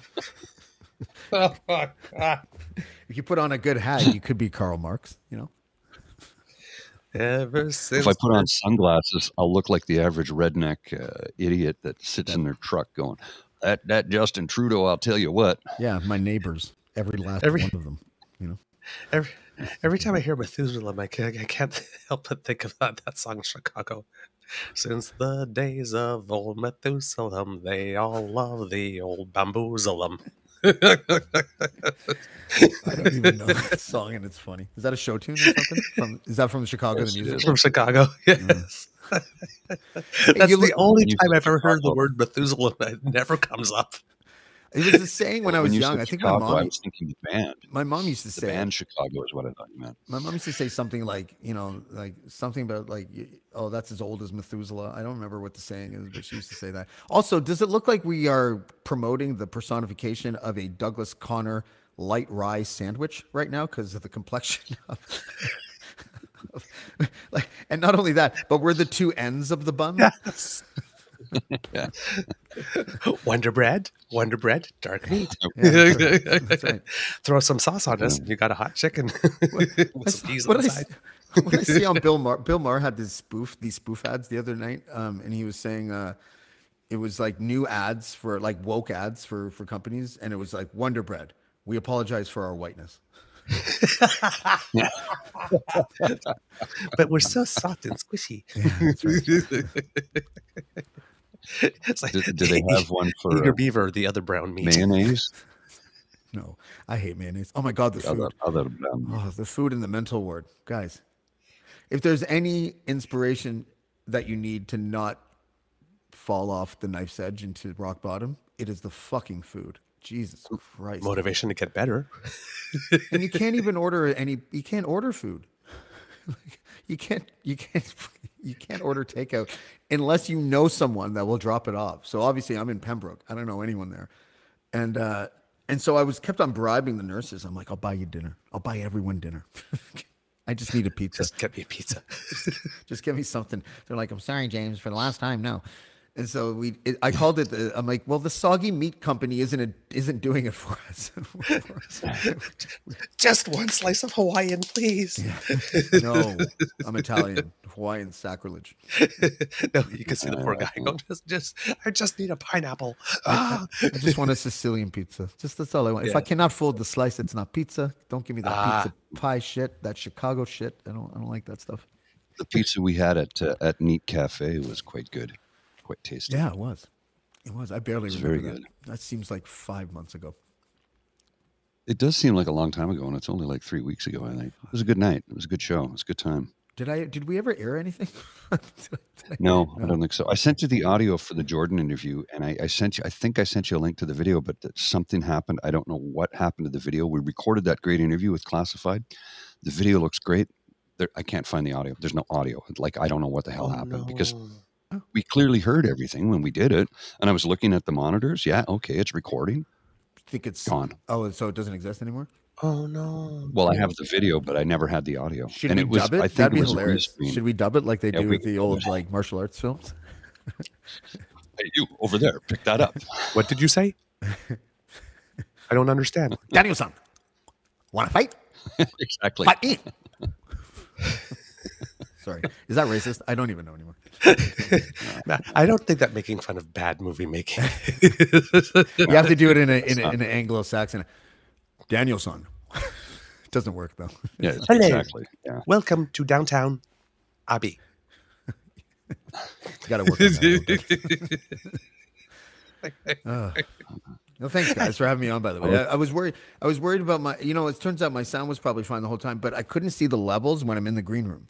That green thing doesn't go, and I didn't realize that. So I'm sitting here rebooting 3 times, and I'm like, I'll just give it a go. So you've got the new Rode X mic. Correct. That's a very good microphone, by the way. And do you have this? Because there is a specific set of software with that as well, that you can adjust. I have not even. I just plugged it in. Okay, I'll find it. I'll find it and I'll send you the link. And it gives you a whole bunch of control over.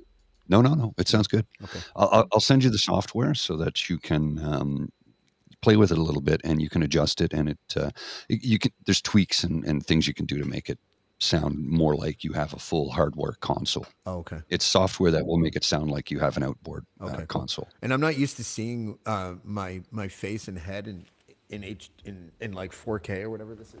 And I got to tell you, it's a little unsettling. I'm like, I could hide my blemishes before with pixels, right? Now I'm like, that's a little too clear for me.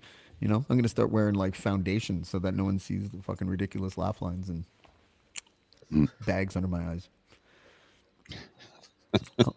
Well, this software that I'm going to send you will give you the ability to have, see this console I have right here? It's called the Rodecaster Pro. Okay. And the software I will send you will be able to duplicate a lot of what this can do. Not 100%, but very, very close. So. Okay. I don't know what that does, but I trust your judgment. Okay. All right. Anyway, All right. Can I just say, Douglas just gave us a private chat that said, we're drifting way off topic, everybody. We need to get back to business. So, Douglas, take it away. You can kick me out anytime you want, guys. Honestly, I totally sandbagged your show here. No, not at all. Not at all. Not at all. This is not sandbag. This is, we just had a comment from a kid here. It was like, Miss Sadeka, I'm actually really humbled listening to you fellows share your vulnerabilities. I'm so glad we are in a time where men feel comfortable to talk about their feelings. You think I feel comfortable? Well, whether you're comfortable or not, you're doing it. Yeah, I know I'm doing it. That's right. Yeah. No, I'm sorry. I shouldn't joke. Do it anyway. Did you just shrink, Mr. Grizzly? Yeah, he just went to... No, my camera decided it wanted to move. Your seat didn't go down? Okay, I was wondering if it was your seat. The camera. Now he looks like one of the dwarfs in Lord of the Rings. No, go back. Hold on. Hey, guys. You go a little higher. The Mines of Amoria. Oompa loompa. I'll make myself really orange here. There, now. I'll play with This is weird because I'm 5'6". This is really weird. How does it feel to be the tall kid in the class, James? It's great. It feels like grade 7. The last time I was the tall kid in the class. Grade 3 for me. Oh, really? Yes. Are you short too? I'm 5'6" and a half. Oh my God, we're like the same height exactly. Yes. Oh wow. I thought you were this grizzly bear. I thought you were 6'2", lumberjacky. No, I'm a little otter. I'm fun sized. Okay, good job. Like an Oompa Loompa? Oh my God. You do look like Technicolor was just invented. Oh, jeez, that's horrible. There's the fun with cameras. Fun with cameras. So you guys want to hear something funny? Yes, please. The first thing I did when I got out was I I went and bought an umbrella from the Pembroke Hospital gift shop, and then I walked 2 kilometers to the Pembroke Mall. I bought this camera. I bought these earbuds, which I hate because my ears are too small and they keep on popping out. And then I was like, oh, I need good food. So the good food was me going to the food court and buying like 2 containers full of Asian wok and A&W hamburgers because I was so tired of soggy meat food. And I'll be living off of it for the next, I don't know how many days. And you know what? It still looks good to me. It doesn't look like shit to me, even though it looks like shit to everybody else. Oh, yeah. And heat it that feels up. like cuisine. Good. It feels like I should be saying tra-la-la-la-la when I eat it with my chopsticks because, as you can see, I haven't done my dishes since I've been away. So. Asian wok, everybody. I should be there. This should be my first sponsor. Oh, my God. Yes. What did I... So, and so I went home, but first I walked to Asian Wok. That's right. That's right. There's a bunch of... Remember Yan Can Cook? Walk with Yan? Yes. Yan can cook. Walk Yes. with Yan. I liked him. His garlic Stephen game Yan. was second to none. He would just smash that garlic with the flat side of the knife and roll it out. Like just one move. And the whole thing would pop out and the skin would be gone. It was great. Yeah. Not like Pasquale, though. He's still my favorite. The opera singing Italian chef that Yeah, I literally had remember that. no regard for cleanliness. Yep.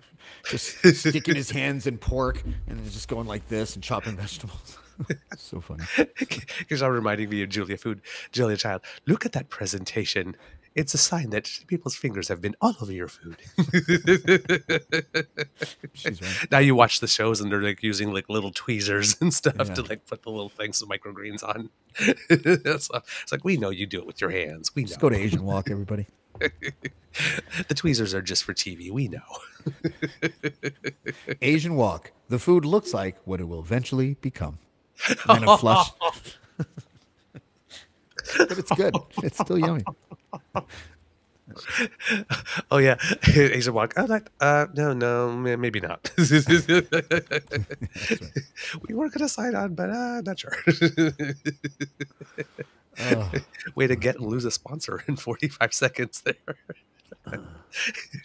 So funny. I'm just going to check the weather here for a second. Oh, quickly. Okay. Just pull up Is this the a weather old- break? Okay. We have a weather cam, yes. That's the weather cam. There's the weather cam. Oh, Yeah. looks like my brain. There's some weather. You see that flag flying right What there? is Oh that? yes. What is that motorized vehicle that just went by on the right? It looked like an old. What was that? It looked like I don't know. Looked like a T. What's that called? The T car. The first Model Ford T? Model T. On the playback, You you're can going to see see the what flag of the. That's the ambassador of the Ukraine. Ukrainian ambassador lives across the street from me. I mean. Hey, since this is a little bit of a political show, James, since we have you here, what do you think of a leader of an opposition that does not want to get a security clearance so that he can see national intelligence documentation? I haven't followed the news in a week, but if what you're saying is that Peeair Poilievre does not want, as a sitting leader of the opposition, security He clearance, really does not want. has he stated why? He says it's because Yes, it will not allow him to comment on national security, which is a lie. He will not be able to comment on the intelligence he saw. But he was basically saying, without saying it, I just want to maintain my ability to say whatever about what the intelligence may be and have the fig leaf of deniability that I can't be sued for having lying because I've never seen it. I think it's because he doesn't want to be seen agreeing with the government. Mm. You know, if Justin Trudeau makes a decision, a national security decision that he knows is correct, he doesn't want to be on national television or in the House saying, I agree with Justin Trudeau. That's all it is. You know, because Jim, apparently can I that's address more your important comment? than national unity. Yeah. He doesn't. It's funny how some people like leaders like him, Trump, to a certain extent, Doug Ford, although not as bad. But they seem to have this weird idea that it's more important to, when you're in opposition, to oppose 100% of the time, rather than prove to people that you're willing to agree with the government on items that you think are important enough to agree upon. Mm-hmm. And I don't think they understand that there's nobody. I mean, is he worried about losing the ragtag wackos to Max Bernier? Or is he just not confident in his Mm-hmm. ability to gain anybody from the middle? And he might have a point because it's hard to throw roses to both those demographics, right? Yeah. So he's chosen the ragtag wackos, and we'll see how well that plays out for him. I don't know. You know, there's something to be said for. Remember when the pandemic first started? And he might have been disingenuous, but there was a few moments where Doug Ford not only deferred to the federal government, but said that he agreed with Justin Trudeau. Mm-hmm. And I remember those moments. And he might have been disingenuous, but you know what? Those moments are the moments that people remember. Those are the moments that probably got him reelected. Probably. Well, that in a 33% voter turnout, but Well, yes. Yeah. It was the right thing to do, though. It was the right thing to do, right? Whereas Skippy said, well, we don't believe in those big government spending programs. We're conservatives. Yeah. We don't believe in. If I can address one of the comments that Jim made in the chat here about him not having security clearance. He has security clearance in order to set foot in the building. Yeah, there are levels. He just doesn't have the required clearance he needs to look at specific documents. And that's the thing. A lot of people have gone, well, how come he doesn't have security clearance? No, he does. Otherwise, he wouldn't be in the building.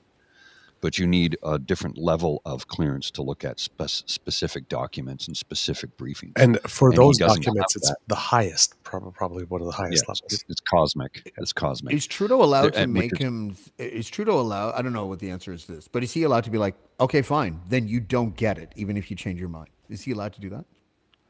I don't believe so. Okay. I don't believe so because that's not actually up to the Prime Minister. Yep. That would be RCMP that would take care of that. So the Prime Minister has really no say in that. Okay. Security is a separate matter altogether. Because it'd be funny, it'd be interesting if it was like, well, we find it very suspicious that he doesn't want security clearance, so now he's a security issue. You know, that's what we've been saying. Yeah. We were wondering because we've heard nobody else say it. That was the very, very first thing that popped to mind. So what better way to say it to the entire world that was looking to exert influence? Well, it's because saying you don't want to get cleared. Mm-hmm.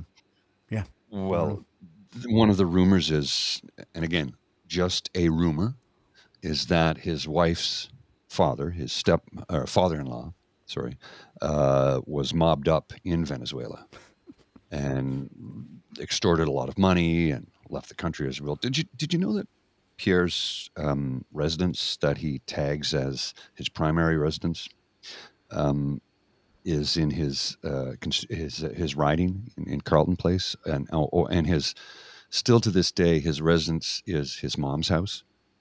So maybe that's why he's so fixated on 35-year-olds living in their parents' basement. But who am I to say? He also he still lists his official residence as his parents' house. He also was business. Well, now he's at Stornoway. He was business partners with one of the Plymouth Brethren members too. They owned the same real estate. I think they still do. I could be wrong about that. Yeah, they do. Yeah, so he's got Plymouth Brethren ties as well, and I haven't dug in that rabbit hole in a while, but I might start doing that again with David Wallace, and then seeing what's going on. What's as far as it goes. The other go ahead. Well, the other speculation is that he doesn't want to undergo it because he already knows he can't pass it. Can't pass what? Well, he wouldn't pass it, the security clearance. Oh. Why not? He would have enhanced for sure. I don't know if he has top secret. I don't know, but he would have enhanced at a minimum just to set foot in the building. But usually, enhanced clearance means you require an escort at all times. I have secret level 2 and they had set me up for top secret. As it turns out, I just found out I didn't get the top secret because they said, oh no, you're supposed to have an interview. And I go, well, they never called me. They go, yeah, because the project changed. So we weren't going to assign you to that project. So it was never a requirement. I don't have to. Little known fact, Bill Clinton also required an escort at all times.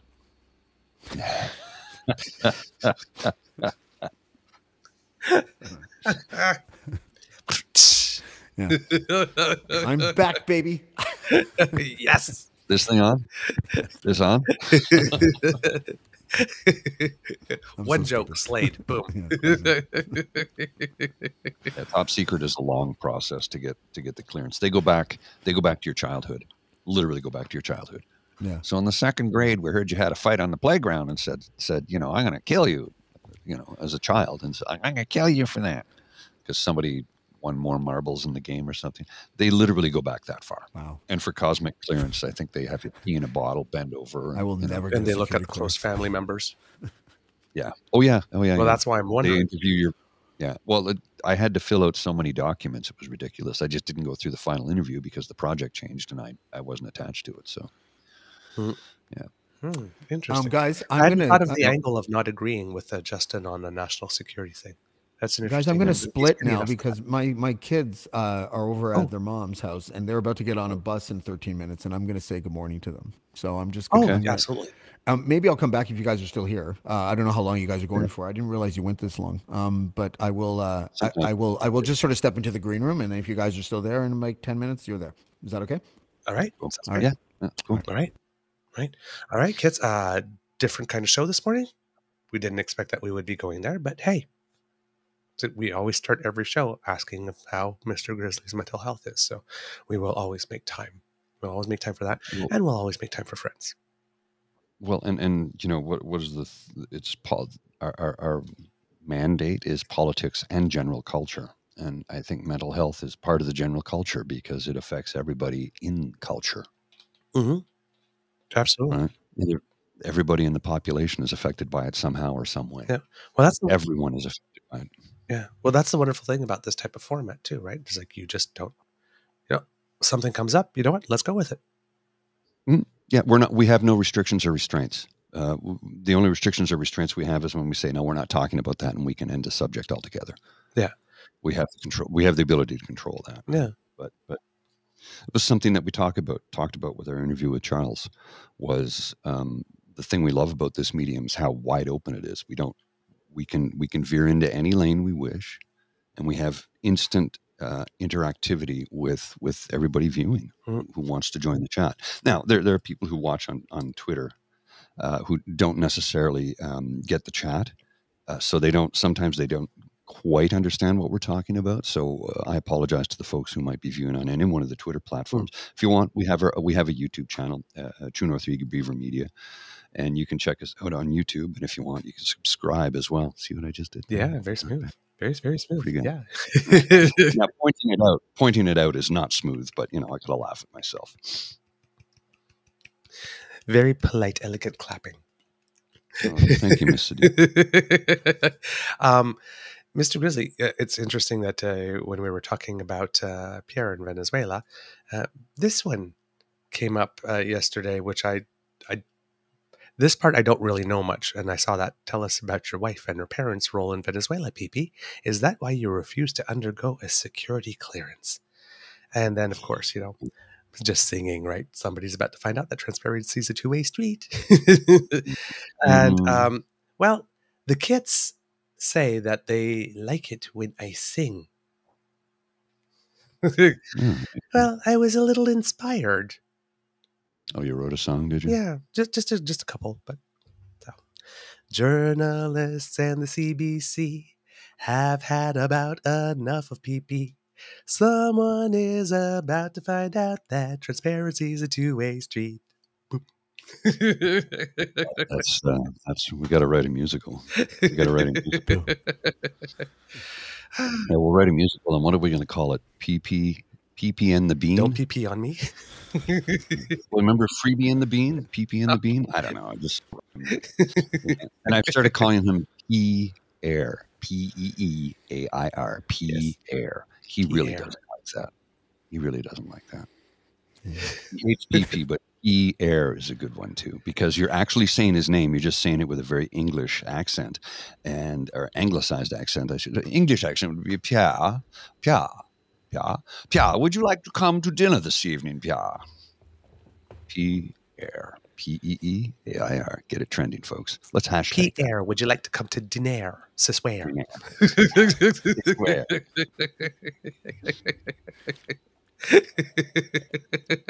Okay, Mr. Beaver and Kitland M. Okay, Mr. Beaver and Randy Rainbow.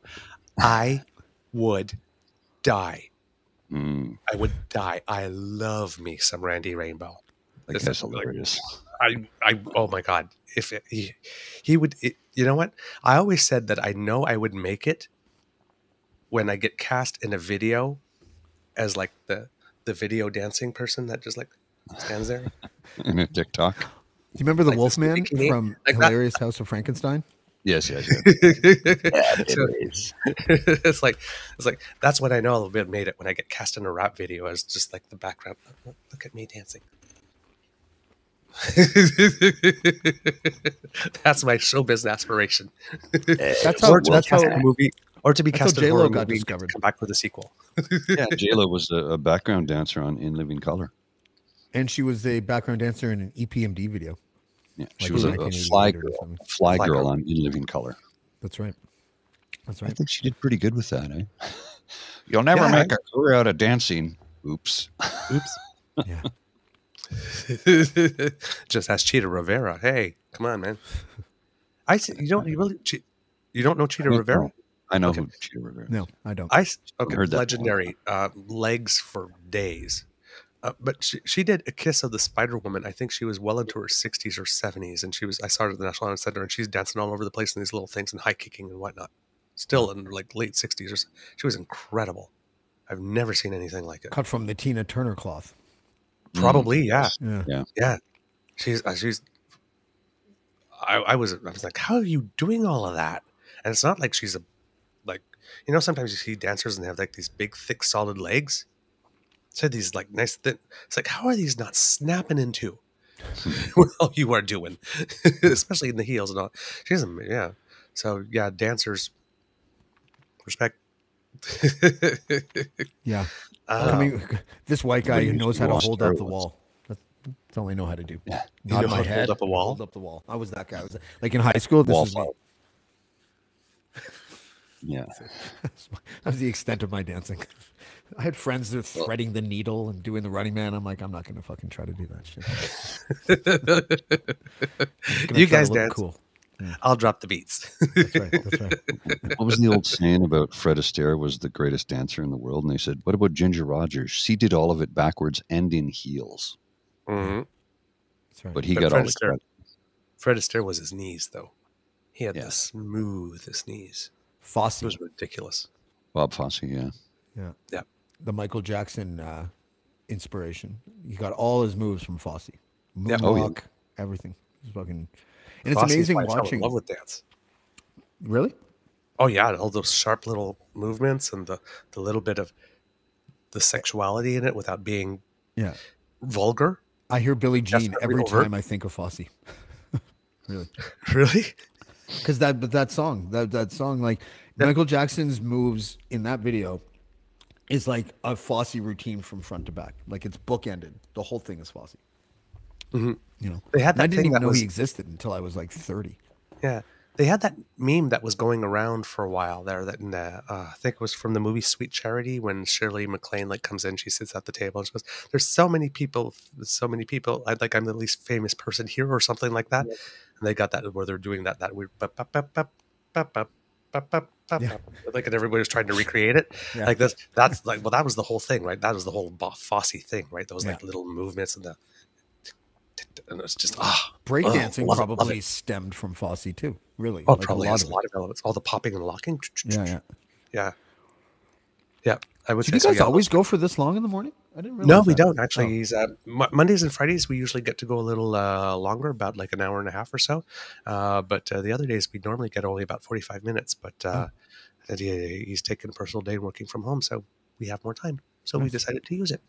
Nice. Yeah. So you got anything? You got Noam Chomsky coming up. You got any other people lined up on your show? Oh, I'm going to do Casual Friday this Friday. Yeah, you're obviously welcome as my co-host. You're obviously welcome to be there. I don't know if I'm going to interview anyone between now and then. I really got to figure out if I want a background or if I want people to look at my kitchen. Like, I don't even know, like my house is just, you know, my kitchen's 1,000 miles long, you know, and like my house is really big, and I don't know how to make that into like an effective background. My background, if I put it up, it looks so shitty now because it's just been through like hell and back, and you can see the whole thing now, so it looks like this, and it's all dilapidated and shit. So I think that my as Dean calls it, James's CBC background from 1974, right? And he's right. I'm gonna have to figure out another, like, I don't know. You know what I want? Like a cool looking dressing wall or something like that. You know, like something that's dark. I don't know. I don't know what I'm gonna do. So I have to figure background stuff out. So I don't think I want to do an interview until I figure that out. Casual Friday, I can do like this because it's casual. Yeah, right. And then for Chomsky, I don't know. Like I keep on thinking that I want to do something like, you know, worthy of Earth Day, Chomsky on Earth Day. Like, we're talking about the environment for the entire time that he's on. And so, you know, but I'm not good at gimmicks. I'm not a visual art person at all. Like, I don't, you know, so if you have any pointers that you want to give me off air or something like that, that you think that I should put for a background, I'm all ears, because otherwise it's just going to be this. You know? Do you have a deck outside you can set up on? I do. Just be outside, nature? Oh, that's an interesting point. Yeah. Yeah, but you have to worry about if it gets windy, right? Oh. You might pick that up and it won't sound How about I just don't do it if it's windy? You know? There you go. Just a consideration is all. What if the wind picks up? What if you're windy? Sorry. I'm always windy. That's why you got to chew your food. Everyone knows it's windy. And windy has. Everybody at Wendy's. I was considering putting a giant monitor behind me, and I'm like, well, I have a 55 there, but I was thinking about upgrading to a 65, and I'm like, who's kidding who? I can't afford that shit right now. I'm out of coffee because I don't have the money to buy it. So what am I thinking about buying a 65-inch TV? But I could move. I have a 50 in the bedroom that's like 12 years old, and I could put that behind me and just put a graphic on it or something. But I'd have to put it on a wheeling stand, and the stand is more than a new television, so that's not working out either. You can't just put it somewhere and stationary, just for the show. Yeah, it would have to be propped up on something, though. That's the thing, and I'd need to come up with. Anyway, I'll figure something out. You know, right. Not in a rush. I've got something for you, James, that you might not have heard of. Okay. Since if it happened in the last week, I probably took a vacation. Heard of it. Yeah. Yes. Have you heard anything over the past week about U.S. Supreme Court Justice Clarence Thomas? No, but what did his wife do?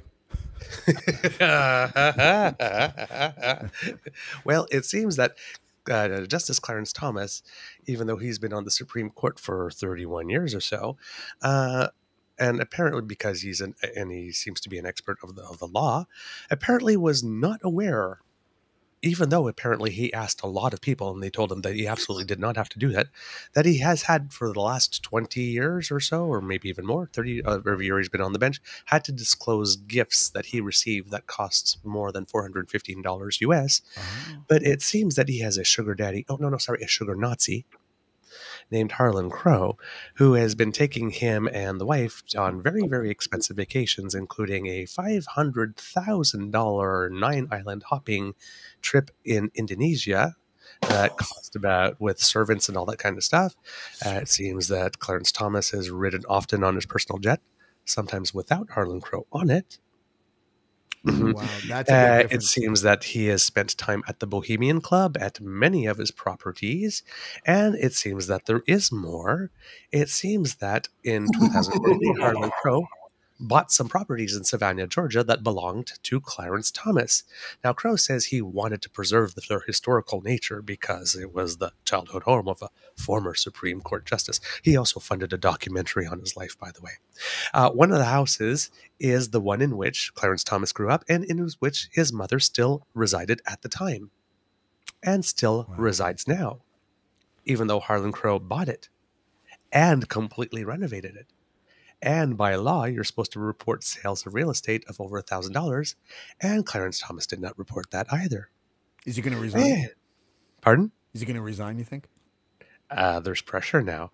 It also seems that he gave a funding to an organization that his wife Ginny Thomas works for, and it seems that with that funding, she was able to draw salary. Oh. Can you say paying for something for someone and having 1 degree of separation, children? Who's the guy? I knew you could. Arlen Crow? Harlan Crow. Who's that? He's a billionaire. Well, he's a big, rich, I guess, real estate maybe? Okay, I'm not quite exactly sure. But very, very, very, very, very, very generous donor and supporter of the GOP. And also white man from the South who apparently needs to have a signed copy of Mein Kampf in his home, 2 paintings of Hitler, and linens embossed with swastikas to, according to Brent Shapiro, remind himself of how much he hates Nazis. Remind himself how much he hates Clarence Thomas, too, since he's black. Yeah. What the fuck? Now, of course, Clarence Thomas is saying, well, Supreme Court justices are allowed to have friends. But I don't know. Do you have lots of friends that treat you to $500 and $415 plus dinners and $500 million yacht trips, a 140-foot yacht, by the way, with servants and all that, and private estates in the Adirondacks and private jet? Only one. Buys I your have one house friend for you and like lets that. your mom live in it. And I only have one friend like that. I really do. George? No. Not George? I have a friend who, you know, Marge's high school prom date, Artie Ziff? Yes. Yeah. So R.D. Ziff is named after Rob and Dirk, hence R.D. Ziff. Rob and Dirk Ziff, who are the people who what do you call those? The people that inherit shit. What are they called? The kids Heirs? that inherit stuff. Anyways, they were the people. They were the kids of Ziff Davis publishing owner. And when their father died, they inherited $1 billion something each. And my friends, like one of my good friends' sister, married Dirk Ziff. And we went to their compound in Florida, like literally like 2 compounds away from Mar-a-Lago. And I've never been around more empty, shallow, disgusting people in my entire life. Like to the point where they were like, excuse me, when we eat soup, we do it like this. And they were like teaching me how to eat soup. And I'm like literally picking up the bowl and be like, thanks. Just sip out of the bowl. Like, fuck off. Like, seriously. I didn't last very long there. But yeah, so he has taken me on many trips. I rode in his private plane and everything. Like, well, this is my buddy, like who was able to get that from his sister. But anyways, but other than him, no. But he wasn't a Nazi. I'll tell you that much. Mr. Grizzly, if you put it up. So yeah, when you were asked about Clarence Thomas's wife, Ginny, well, here it is.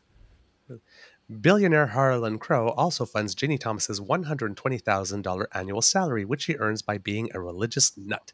Billionaire Charles Koch funds the Heritage Foundation, which give Ginny $680,000, as some Clarence also failed to report, along with his annual lavish vacations. I guess you could say Clarence Thomas is a skinhead. Look at him. I don't know. Fuck. I don't know what to make of this anymore.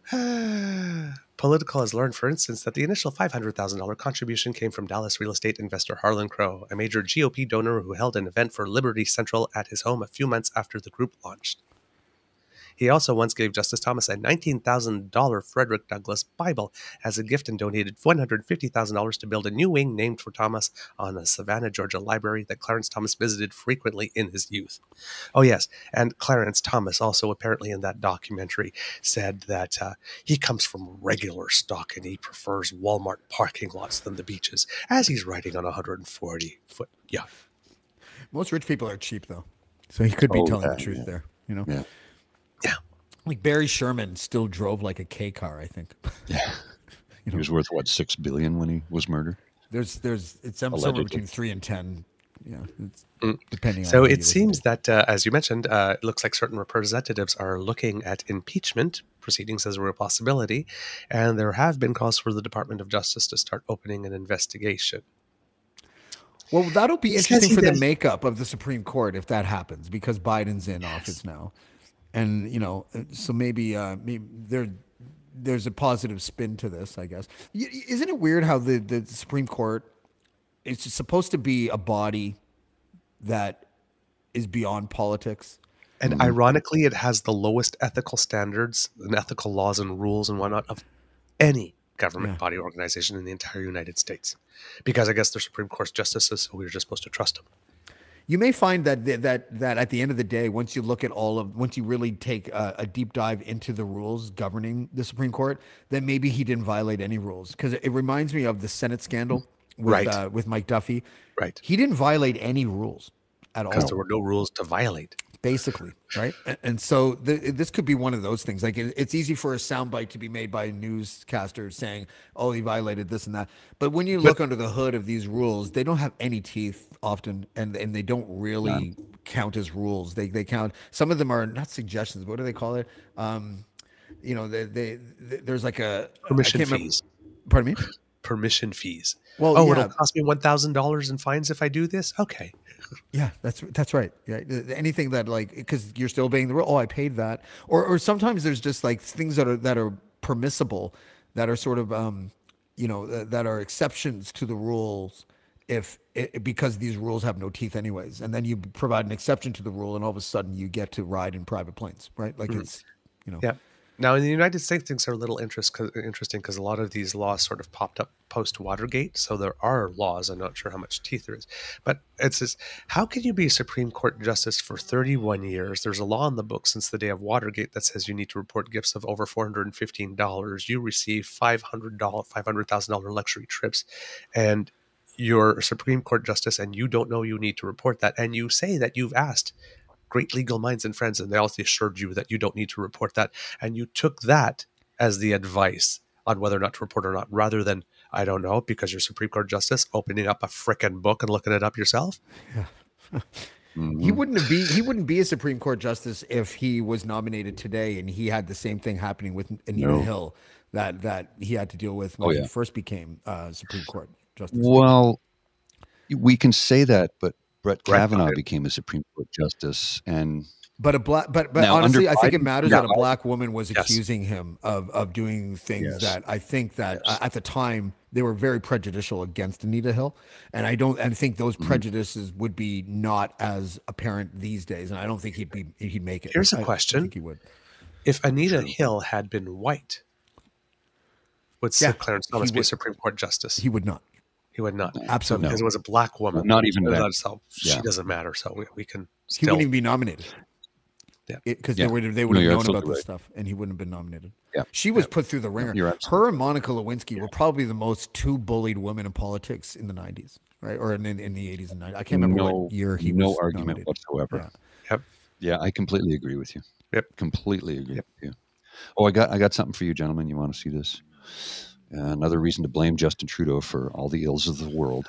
Canada's inflation rate decelerated to 4.3% in March, down from 5.2% the previous month. Wow, that's huge. Economist expectations. Yeah. Damn Trudeau. Just inflation. Yeah, exactly. And mortgage rates are starting to go down a little bit as well. Mm. I want the housing market to crash. I really do. I want it to fucking crash. It's outrageous. I have a friend who's a mortgage specialist, and she was quite thankful the other day when she saw that dip. Yep. Yeah. So there might be a little relief. So mine for some reason, apparently variable mortgages have gone down to about 0.6%. I've not received anything from my mortgage company saying that mine's going on. So First National, hello. They'll just get on that, please. Train rolling for as long as they can until you say something. Oh, sorry, oversight on our part. We'll correct it now. Yeah, where's the money back? Oh no, I'm sorry. My problem is I don't know what variable mortgage means. I really don't. Fluctuating interest rate means your mortgage goes up or down, so your monthly payment can increase or decrease. Usually increase, very, very rarely, if ever, decrease. I rent, but I have a 4,000 square foot house that I rent for $1,000 a month. I pay more than that for my rent in a 650 square foot apartment. That's right. You could fit five. You could fit 5 of your babies in my one house. And I'm just saying. But I live in a forest. I was going to say you live in a forest, whereas I'm a 15-minute walk. I live in a 15-minute city. Yeah. Racist. or something. I don't have to show a card when I leave the zone. The only time I've ever had to do that was during the occupation when they had booted them all out and they kept zones for the area around until they made sure it was safe again. And then they immediately disbanded that once the EA was dropped. Yeah. Fucking 50. Yeah. You can't have good ideas these days because you have a good. I mean, I don't even know if the 15-minute city is a good idea. I don't know much about it. All I know is that the reaction to it was so hilarious that it was probably a decent idea. Yeah, you know what I mean. Like, well, the idea behind it is everything was in the 15-minute walk. Doctors, office, grocery stores, entertainment, everything you need in your life. Well, that's it. There's nothing wrong with that. Like, it's not like they were saying you couldn't go to zone 2 to get your dentist to work, right? It's not like schools where you have school zones, right? It wouldn't be the same thing. It's like, I'm sorry, you're shopping at the Metro over here when 3 blocks away is your Metro, you're going to get a fine. Like, it wasn't like that, right? Like, not at all. Not at all. Yeah. Well, everything is either within a 15-minute walk or a 15-minute train ride away. Oh, a train ride where they pack you on trains? Is that what you're saying, Paul? Good. You know what? It's fun to pretend that you're a reaction. Of the people they put on those trains? No, they don't care. As long as they get their paintings and their gold, right? Yeah. Like, I don't. You know, if you pretend that you're a reactionary for a day, it is hilarious. It's so fun because you can just take anything and just twist it into something nefarious. You know, take anything. Go ahead, say anything. I'll turn it into something nefarious. Free childcare. Free childcare. No, how about free post-secondary education? Oh, a communist and you're trying to indoctrinate our children into the world of communism. Yeah, that's right. Yeah. Better airbags in the cars. Pardon me? Better airbags in the cars. Sissies. Back in my day, we didn't even have seatbelts, and it was good enough for us. You're not flying through a windshield during your accident. You're not a man. The good Lord will protect me. That's right. I got Jesus as my passenger. I had a buddy that I used to work with who did go through the windshield. He's a patriot. Well, he... Hero. No, he's going to say something bad now. I apologize in advance. So it's okay. It's okay. He was off work for 2 months. He was in the hospital and then he went back to work. And he went back to work too early as far as I'm concerned. But he finally did get his settlement and it was a healthy one, which it should have been because the driver was shit-faced. Oh, did I mention also a patriot? Did I mention that they were coming home from a company Christmas party?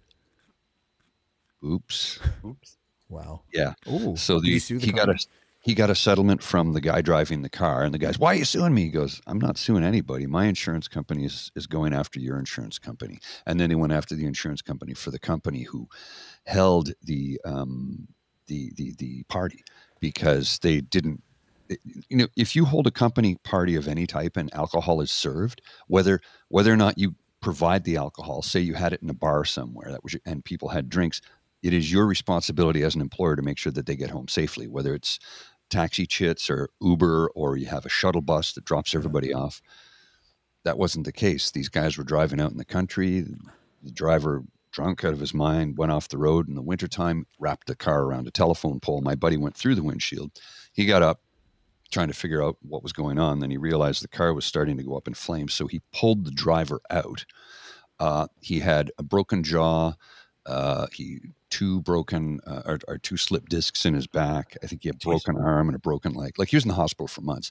And he showed me photos of it and his face was swollen up because he went head first through the windshield. The only reason he didn't get cut up was because he had on a toque, a really thick toque. And he was kind of asleep at the time like this. So when he went flying through, his head was down. So he didn't even know until he woke up in the snow. Wow. He was lucky to live through it, but he's on a cocktail of medication for the rest of his life he's like in pain nonstop. He can eat a handful of OxyContin and he says it barely takes the edge off. Wow. Yeah. Wow. Yeah. I've heard of situations where the people that leave those parties drunk can actually sue the company themselves for letting them leave drunk. Yeah. You know? Well, that did happen. Everybody got sued everywhere. And in the end, the driver, he got a settlement from the company. The passenger got a settlement from the driver and the company. And it was just the insurance companies that paid it all out. It never came out of anybody's pocket, but I'm sure their rates went up. Yeah. Mm-hmm. Yeah, but he's lucky to be alive and a good guy, real solid guy. He helped me out when I was going through a really rough patch a few years ago, and he called me up and says, "How's it going?" I'm like, "Not good, not good." He goes, "What's going on?" And I told him the story. He goes, "Here's $300." I'm like, "Well, I can't repay that." He goes, "Don't repay it ever. I don't want it back. I want you to pay it forward. If somebody else ever needs a hand up at a time, give them a helping hand." I'm like, "Done." I will never send me $300, Paul. Okay. Dude, I can't afford coffee right now. I would if I could. You know what's funny? Financially, I've never been better. Oh, everything else is going badly, but financially, I'm fine. You know. Oh. Yeah. I'm stretched real thin right now. Let's put it that way. It's going to change soon. I've got a raise coming, and I got a bonus coming, and I did some extra work. So yeah, I got. I'll be fine. I'll be fine soon. It's just always darkest before the dawn, right? That's right. Got a little bit more news if you want to tackle the subject. Okay. Sure. The Prime Minister's Chief of Staff, Katie Telford, recently testified at the Parliamentary Committee about the whole election interference influence thing by the Communist Party of the People's Republic of China. And during that testimony is when we found out that Mr. Peeair was refusing to get the security clearance. Now, there was an incident before where MP Mark Holland had said that Peeair had refused one, but turns out he had never actually been offered one, and he corrected that that misstatement in the House. But here's the question. How can you even be offered that type of security briefing if you don't want to be cleared first? Yeah, you wouldn't even get an offer. You'd get an offer to be cleared, but not an offer for the briefing. If you're not clear to see it, yeah. Right. Someone probably just misspoke, right? Like in that situation? Yeah, it's just misspoke, right? But that's what. But when you're talking about words matter and how people like take that little kernel of truth and then they run with it, as he wasn't even offered it. See, he lied. You can't trust everything they say. Okay, well, wait a minute. Maybe the reason why he didn't refuse one. Sorry, he wasn't offered because he refused the screening. Wow. Oh. Okay. So, and then we have a bit of a situation where it was almost like, when they say the dog caught the car and then they don't know what to do with it. Mm-hmm. So they spent all this time. They spent about 3 weeks trying to get her to testify, and the Liberals were filibustering it until she just said, "You know what? I'll just testify." She volunteered. And then they said, okay, so they sent her in to, well, no. They didn't send her. You were demanding her. And she said, yes, she would come. Yes. So you asked for her. She came. And then when you watched that, the questions they asked were horrible. They were not pointed. They were not precise. They were not seeking to look at getting any information. Most of the Conservative questions were basically speeches with talking points. They wanted her, and they did not prepare her. They were looking for future ads. They were looking to see if she would dither, and so they could have future ads. I tried to watch that from the mental ward of the Pembroke Hospital, but Trevor kept on throwing crayons at the screen, so we couldn't actually watch it. I'm not even joking. Trevor! Not a joke. I could understand why you throw crayons at the screen. Those questions were all horrible. They were all written in crayons. Maybe Trevor was onto something. Maybe he was really trying to communicate something poignant at that moment. Yes, they wrote their questions in crayons. That's right. I'm telling you. Stop throwing them, but they really did. Did anyone ask her anything? Crayon dust. I really don't know, because I mean, there was how can she answer? There was almost no news at all from it. You would think that it would have been this big explosive day, considering how much noise they made about getting, and it just like went by. Bloop, bloop. So she could barely say anything. That's the reason. She could barely say anything. They'd ask her questions. She goes, "I can't answer that. I can't answer that." It's like, and those were the questions. They kept on asking her those questions, so stunt questions. That's the ad. Him asking that, to which they could not get an answer. That's the ad. So again, that's the ad. You care about national security. Yeah. That's what they're going to use for the ad. They're going to be talking about liberals being secretive, liberals being dictators, liberals being authoritarian, and they're going to say that their evidence is her saying, I can't answer that question. I can't answer that question. I can't answer that question. It's just going to be a repeat of that, and that'll be the next series of ads. That was it. Yeah. So Basically, How much have they fundraised off this so far? We haven't gotten a number, but I'm sure it's a lot. Yeah. I'm sure it's a lot. Now, they had NDP MP Rachel Blaney, who was on the committee, had asked Telford, quote, "So I'm just wondering if there would be a willingness to say, you're right, we should have just done this in the first place," which was going to the public inquiry right off the bat. And Telford said, "I believe what is a bigger problem in terms of things festering at the moment is the partisanship and hyperbole that has been brought to this so often. And it's why the special rapporteur was necessary, because somebody had to be able to figure out what those other appropriate next steps might be." Yeah. So they asked her about the classified information specifically, which is information their leader refuses to get cleared to be able to see, and information that has been seen by 2 Conservative MPs, because there are 2 Conservative MPs on the National Security and Intelligence Committee of Parliamentarians, but none of us in the public are privy to what they did with that information or how they communicated it to their caucus or their leader. Are they allowed And to? of course, there's got to be some. You can't comment saying that I saw this intelligence, but you should be able to say, I saw this and there's nothing here, or we should be worried about these types of things. But isn't it odd that we're I mean, why have 2 MPs on if they can't relay that everything they've seen is at least all clear? Well, that's the weird part, right? Because now there are there's some backbencher MP. I don't know who the MPs are, but maybe they're shadow ministers. I have no idea. But Alex Ruff and somebody Morrison. So it sounds like a backbencher, maybe one shadow minister or something. But they are now privy to a higher level of classified information than their own opposition leader is, than their own leader is. Right. That is a very strange glitch in our system. I don't know how you. First of all, I don't know how you can't conclude that Poilievre doesn't know. I'm positive that they told him. The Conservatives are like that. I don't see any situation where Poilievre is like, as the leader, is like, don't tell me. I don't have the right to know. There's no way. There's a dark corner somewhere in the House of Commons or in Queen's Park in Ottawa where he knows. That would be my guess. Like they're not. I don't know if you guys know this, but they're not very ethical. Conservatives. No. Duh. But got some breaking news here, guys. Breaking news. Okay. I'm just going to throw this on the screen. Oh yes, because it's 9. Galen Weston to be replaced as president and CEO of Loblaws. Yeah. He'll be replaced starting next year. The company announced the news in a press release on Tuesday morning. He will be replaced by Per Bank, who is currently CEO of one of Denmark's largest retailers. While he will no longer be president and CEO, Weston will remain executive chairman of the company. So nothing will change. Nothing will change. Window dressing. Not really happy with the Liberals on that one. I mean, I enjoyed watching. Who was it that was asking? Jagmeet, yeah. Jagmeet disappoints me over and over again, but not that moment. He was amazing.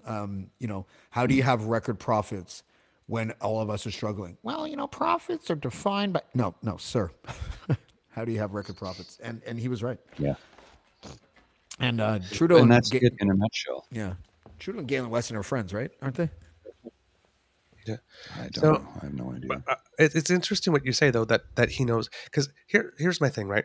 Is if you have every party has MPs on that committee, the NSICOP committee, so there has to be a mechanism for them to relay back to their party something about what they say. Now they probably can't make again comment about the specifics of the intelligence, but they should be able to say whether things are all board, areas where there are things that are lacking, things where we should be concerned. Here's an angle that we might, without giving them the intelligence information, there has to be some way to relay it back to the party, because there's no point of having an all parliamentary committee from all parties if you can't relay some information back. There's probably heavy restrictions on what you can't, but Peeair I guarantee something. Yeah, Now, whatever was said in probably committee, know more. Poilievre knows everything. He probably knows everything because these people can't keep secrets and they lie and cheat as their DNA. And I personally still believe that probably some of those 2 members are probably some of the sources of some of the leaks, because they never say like this members of the like former CSIS employees, but it's sort of like people in the national security community. Yeah. Well, that could be anyone. Yeah. That's pretty broad. But no media has asked the Conservative Party yet. Says, well, you have 2 MPs on that committee. Now, what have you been told about what they have heard? Because right now you have a leader of the opposition that is making comments on national security without knowing the intelligence. So he's making comments knowing nothing. based on zero knowledge personally, because he's not supposed to have it. But is he making, I'm wondering if, first of all, shocker, the media is not doing their job. I'm completely shocked about that.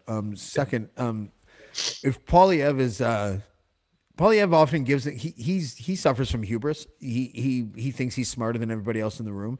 So there, you might be able to read into his questions. Like, that question was way too well worded for you not to know what's happening inside that committee. You know, like but the media is not going to ask those questions. They're just not going to. And the media that would, you know, doesn't get a seat at the table in order to be able to ask those questions. I've been trying to get Poilievre on my show for like a year and a half, and I keep getting his assistant, like, you know, kind of giving me the runaround, you know, because they know that I've had people on the show like before that are in politics and national politics. I've interviewed, not for my show, but I've interviewed Trudeau twice. They know who I am, but they won't ever let Poilievre on my show.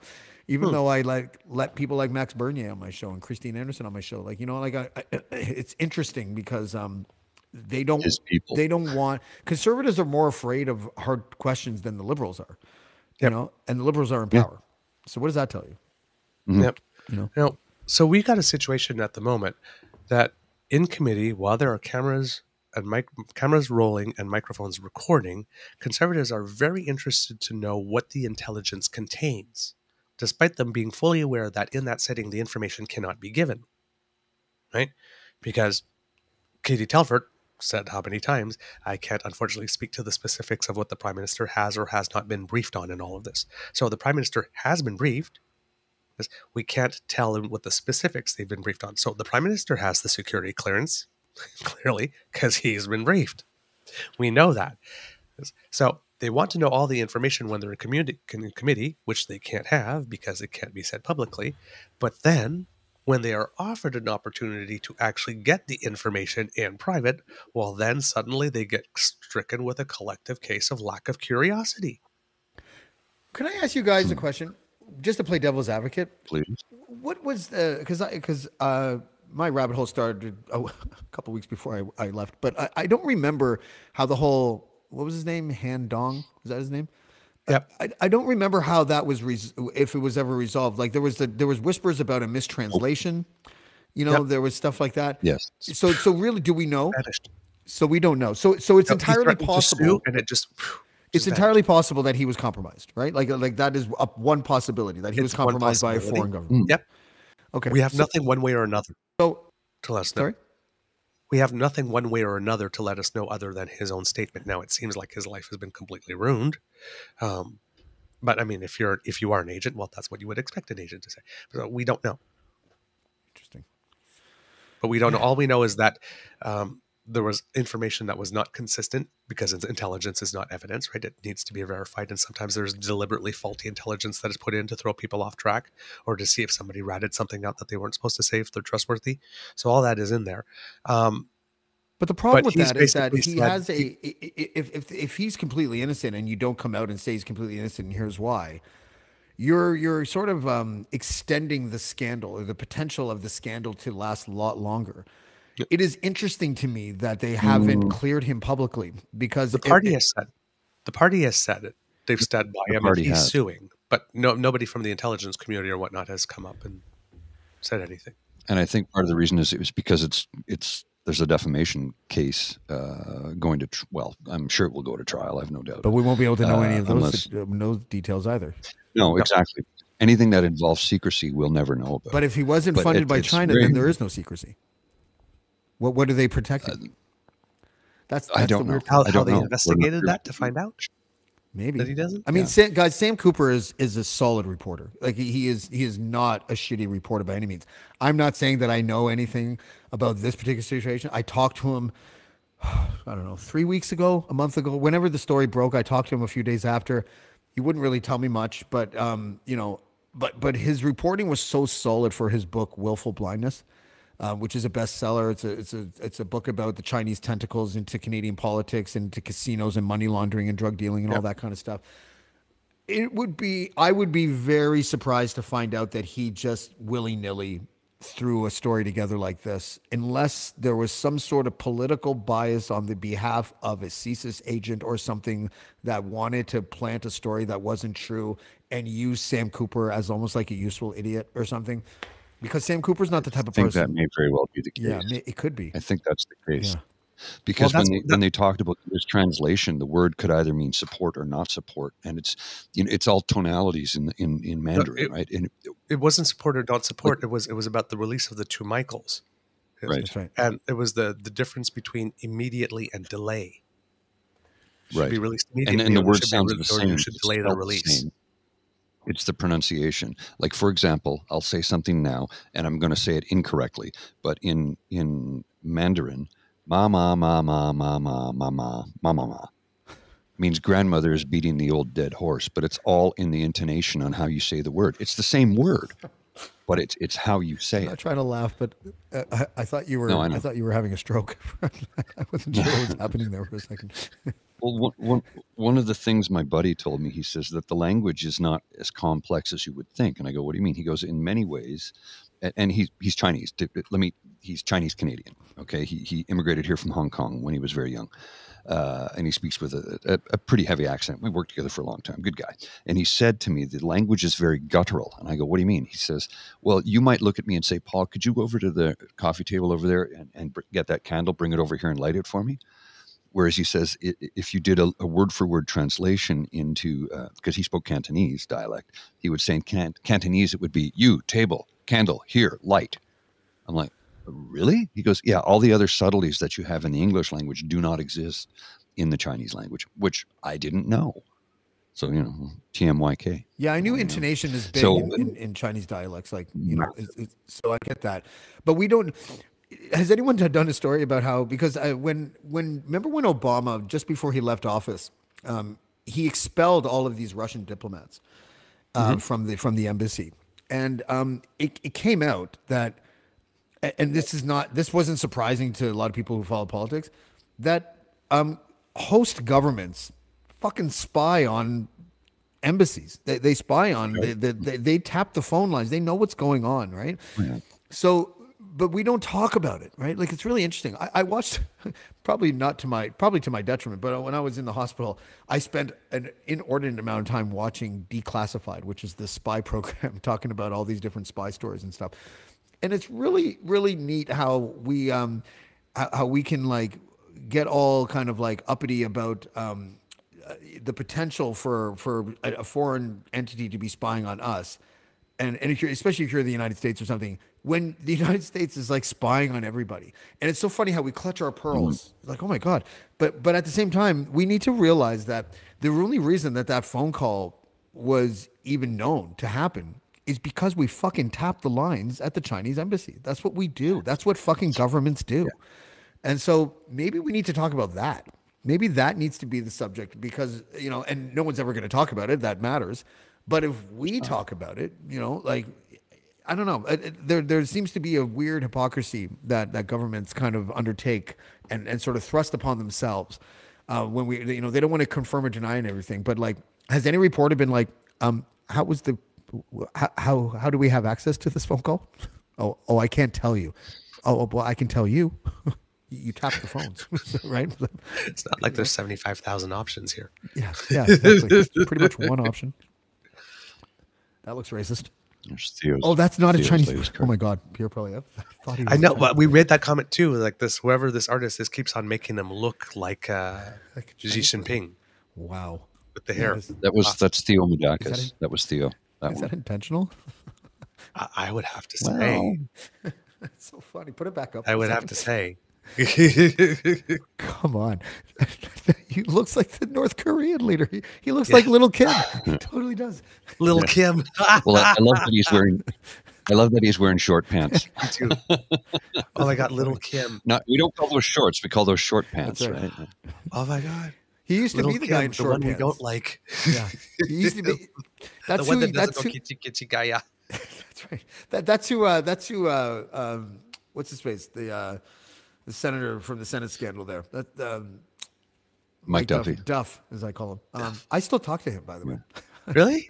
Oh, yeah. He won't go on my show. He's like, my lawyer my lawyer won't let me do your show, James. And I'm like, come on, Duff. Like, you just fucking, when do you listen to lawyers? Since when does that happen? Right? Like, but it's funny because when he was talking about the kids in short pants during the Senate scandal, he really kind of meant Peeair Poilievre. Peeair Poilievre was the original short pants kid because he was a 23-year-old secretary to the prime minister. You know, that was his first job as an MP when he got elected. It's fucking crazy. Yeah, my buddy worked for him at the time. I'm not going to tell you what my buddy did, but he worked for Skippy at that time when he first got in. Yeah. He was part of the staff. You need to send me that cartoon because I think I am going to do the little Kim hashtag. I'm going to do a side-by-side with little Kim. That's right. The kids in short Which pants. little Kim do you prefer? Yeah. Start a poll. I know which one I like. We should just call him Lil P or something. You know? Little Peeair. Little Peen. Lil. L-I-L. Man. We are terrible. I'm terrible. I'm sorry. I've already degraded your show. I've been back 6 seconds. I'm already like, fucking network's going to get phone calls again. Fuck. Wasn't me. It was me. Fuck, everyone knows who it was. If James ever recorded that Shaggy song, it would like last like 5 seconds. Yeah, it was me. That's to be the whole song. Then you did around the counter? Yeah, it was me. I did it right on the fucking counner. That's right. You said this hour? Yeah, it was me. Yeah. I fucking filmed it. It was a live stream. Of course it was me. Who else is Hit it on the P Hub. Yeah, that was me. Boom, boom, boom, boom, boom. Yeah, that was me. Boom, boom, boom. Take it to the hub. Whatever you say. It was me. I don't even care. I'm going to preempt all that shit. It was me. If ever I did that video, though, you don't remember when Ray Charles had his Girls? Yeah. You got that right one, baby. That was the greatest biography of any musician ever. That Ray movie. Oh, yeah. Yeah, that was great. Oh, yeah. It was brilliant. If I did that video, like this, and I said, yeah, it was me. Like this, I'd have like 3 girls like just like running around like this and just pop around the corner. Yeah, that was me. Over there. Yeah, that was me. Well, I've got a little bit of. Have you aired this yet, James? Well, you had this up on YouTube. The Spits, Blackballed Spits. I don't have any memory of any of this. Okay, so this was the one you did, and I tweaked it a bit. So I'm going to show this because I think this is pretty cool.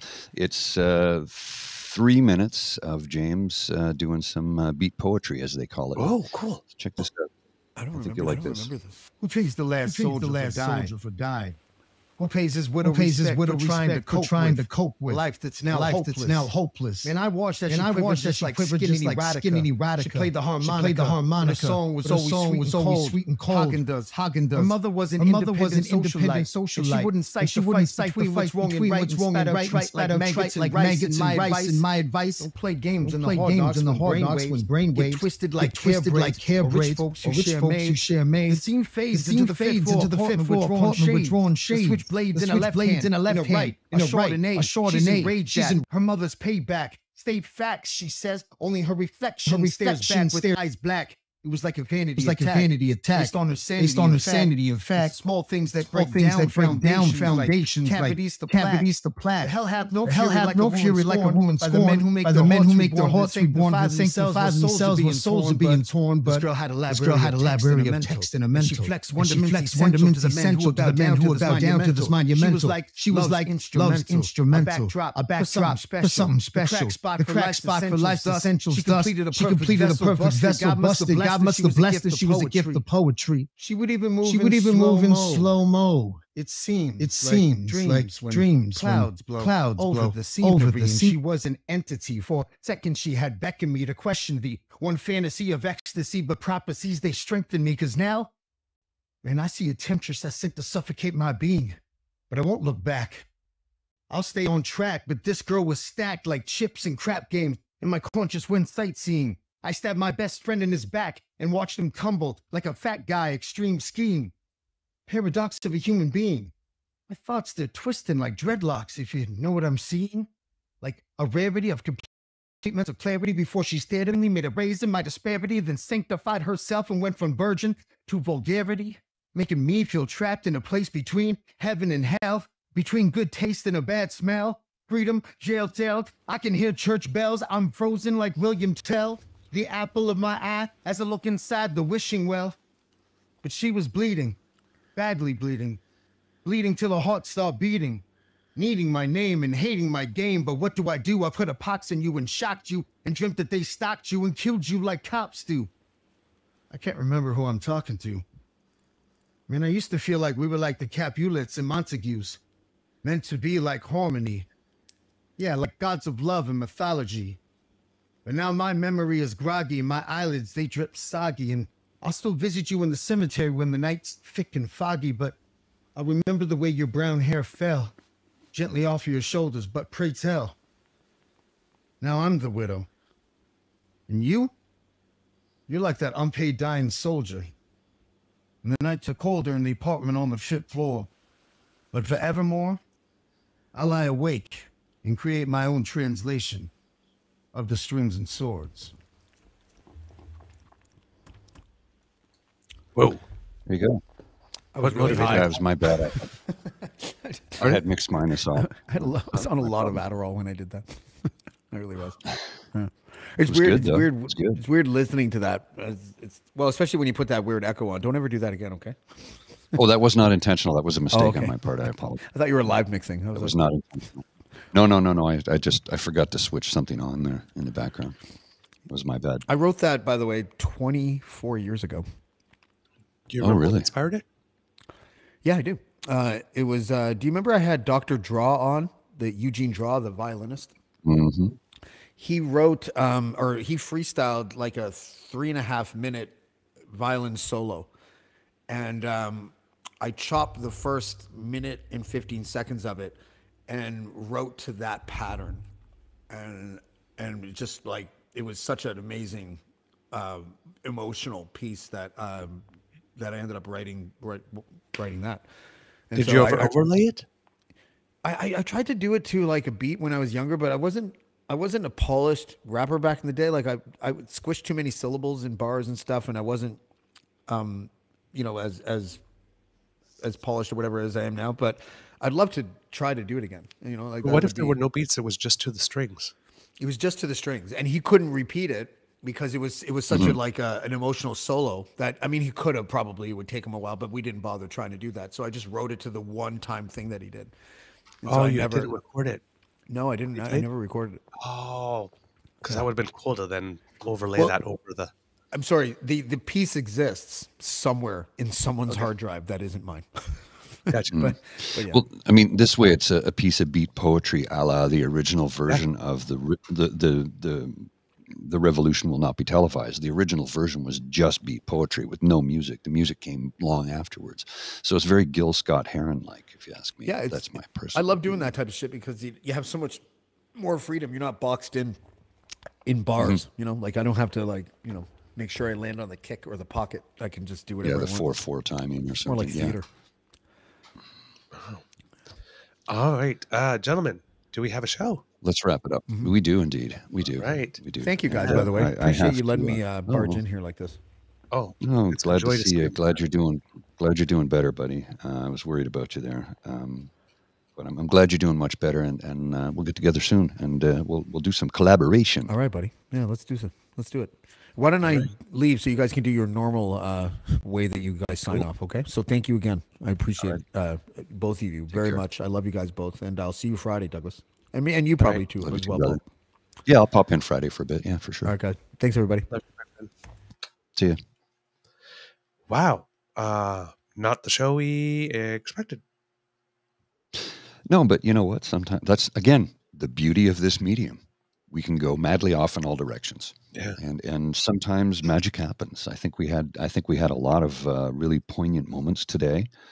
And I think we furthered the discussion on mental health and the importance of paying attention to it. Because I'm still in the middle of something right now. So, and it's something that we need to talk about more. And I've said this in the past, but I'm going to preface it again, that my buddy John Melky, from btr.com, blasttheradio.com. He's on Twitch, and he tunes into our show when he can.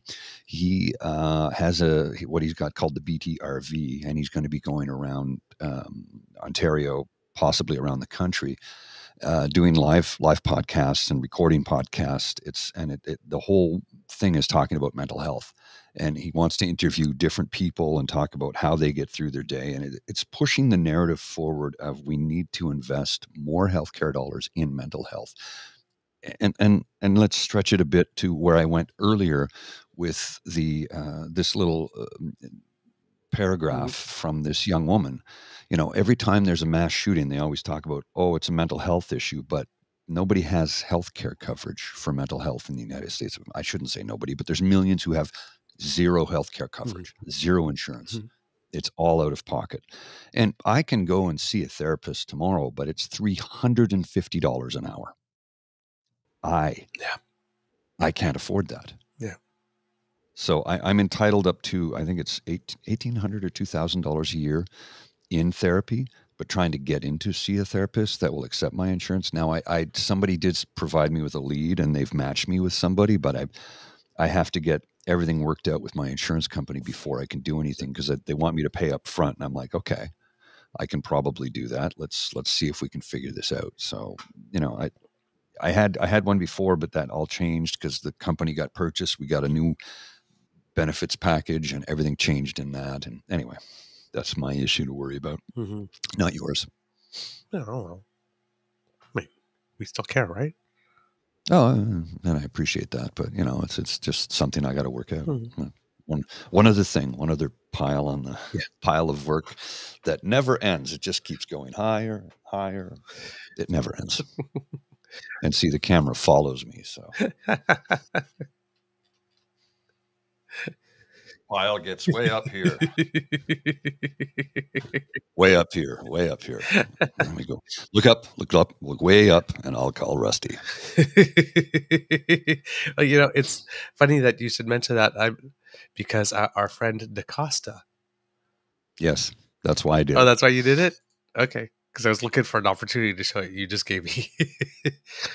Long live the friendly giant, CBC News, Q recorder solo. So you got the friendly giant talking to Jerome and Rusty, and all of a sudden, I'm not sure which one of them to say that. That might be Jerome, I'm guessing, because he seems to have his neck stretched. He goes, "Who the fuck is that?" Now this is Friendly Giant Nights, kids. Friendly Giant After Hours. And then, as the Friendly Giant is rearranging the little rocking chair, you got a little picture of Skippy running in the conservative polo he was wearing that got him slapped with the compliance order from Alexis Canada, going, "I'm telling Elon Musk on you." Oh, DaCosta, I love you. Early one morning. Oh, man. So, yes, we hope you enjoyed this episode of the Daily Beaver podcast, because we love listening to us. Because we loved listening to us. We hope you did too. We hope you loved listening to us because we loved making this for you, is what I'm trying to say. Sure, that wasn't a Freudian slip. Oh, well, okay, let's admit it. We do love the sound of our own voices. Well, of course I do, because I have a mellifluous speaking voice. Who wouldn't want to listen to me speak all day long? My goodness gracious. Remember that sharing is caring and word of mouth is priceless. That was sarcasm, by the way, just to make sure for the people listening, just the listeners, that was sarcasm. You couldn't see the look on my face. I just want to make sure everybody understands that. I'm not nearly that vain. You're so vain. You probably think this cast is about you. You're so vain. Don't ya? Remember, they always thought the song was written about Mick Jagger because he sings backup. He's the guy singing, "You're so vain." He's in the background. If you pay attention, now that I've told you about him in it, go back and listen to it, and you'll now. Oh, that is Mick Jagger. But until I told you that, you didn't know. Trust me, go listen to the song later. Okay. You'll hear his voice. Now that you know to look for it, it'll be like, oh my God, it is Mick Jagger. They thought it was about him for years. It was never about him. I always heard that the song was about Warren Beatty. That was the other rumor. She said she'll never reveal who it was written about. She'll never tell. I also like that Janet Jackson sampled it for one of her songs. Yeah. It was like, I like that. Carly Simon actually came in and joined her on that duet to do that as well, which is kind of fun, from her Velvet Rope album. I can't remember what the title was. I follow Carly on TikTok. I think she's having health issues. Okay. I don't know if she's had a stroke or something. I think she's having health issues. That's all I'm going to say. If you go search her out on TikTok, you'll understand what I'm saying. Mm-hmm. Yeah. Sadeka.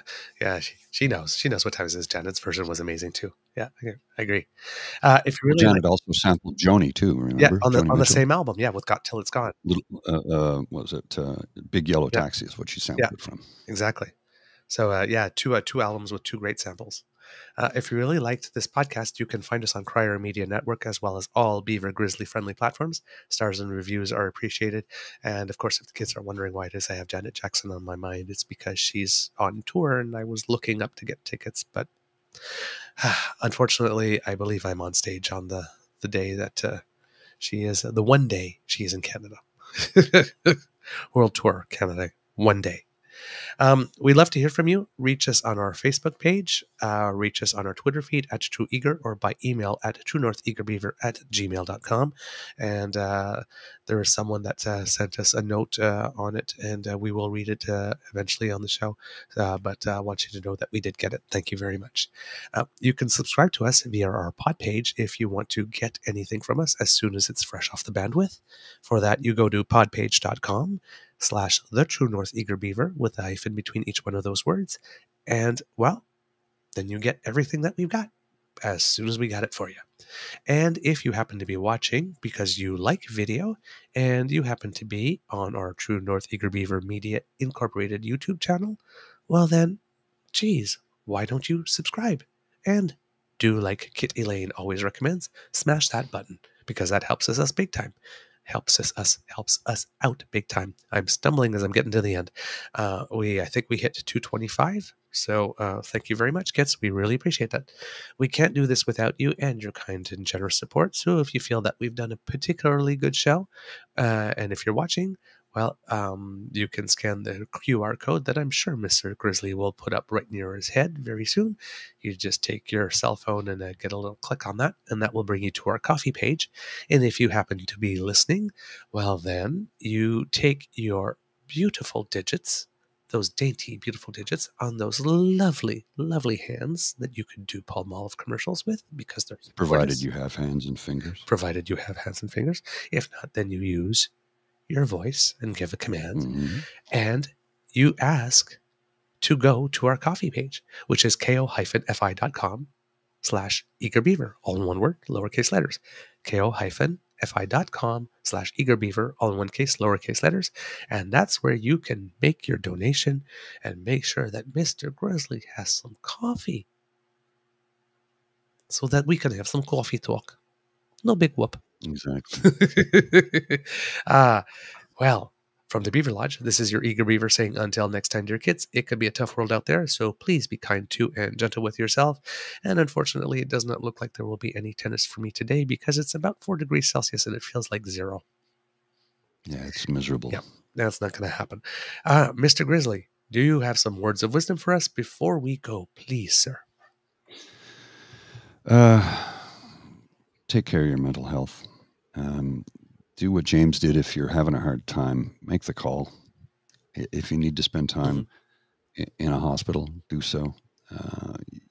Put yourself first. Choose yourself. It's okay to be selfish. I know it's not easy. It's okay to be selfish in this instance. Yep. And I know it's not easy. I know it's very difficult. Believe me, I'm there, but this too shall pass, but take care of yourself. Yeah. And may I say, my good friend, I am impressed. Why? Because you are not going through the best time at the moment. And you did this with a level of composure and poise and professionalism that exceeds most people when they're having a good day. I don't know about that. I've been dealing with this for 43 years. It's just how I exist. Take the compliment, my friend. Okay, thanks. And everybody here, I'm sure, will agree. Everybody you. watching, I'm sure, will agree. And thank you, Kits, for indulging us, taking a bit of a turn on the show, going in a different way. It wasn't all politics. I tried to sprinkle in some in a little bit because James has some interesting perspectives, particularly on the darker, more controversial stuff. So, but I'm glad that you appreciated this show and the turn that we took, because you have to understand, kids. We want to do the political literacy piece. And we want to do the media literacy piece, and we want you to be engaged in your democracy, and we want you to get involved, and we don't want you to feel powerless, and we want you to know that, there's a place for you on Team Canada. But first and foremost, we want to build community. Right? None of that happens without a bunch of dedicated people willing to say, for example, hey, you know what, we're going to do this for democracy this time, and we're all going to sign this petition, or we're going to phone bank for someone, or we're going to, or we're all, if you live in this electoral district, we're going to, this is the person in second place that has the best chance of defeating someone we don't like. We're going to coordinate. But to do that, you need to build a community first. You got to get a group of people that come here that have somewhat like mind, not all the same, but somewhat like mind, who care about each other. We've seen it. We've had people, Kits, that have been going through life things, and they talk about it on the chat, and they get support from everyone else here. We're trying to form a community because I keep on saying there are many more of us than there are of them. And we're quiet and we're passive. Or we just say, we trust that the system will handle it eventually. But these things don't happen alone. These things don't happen alone.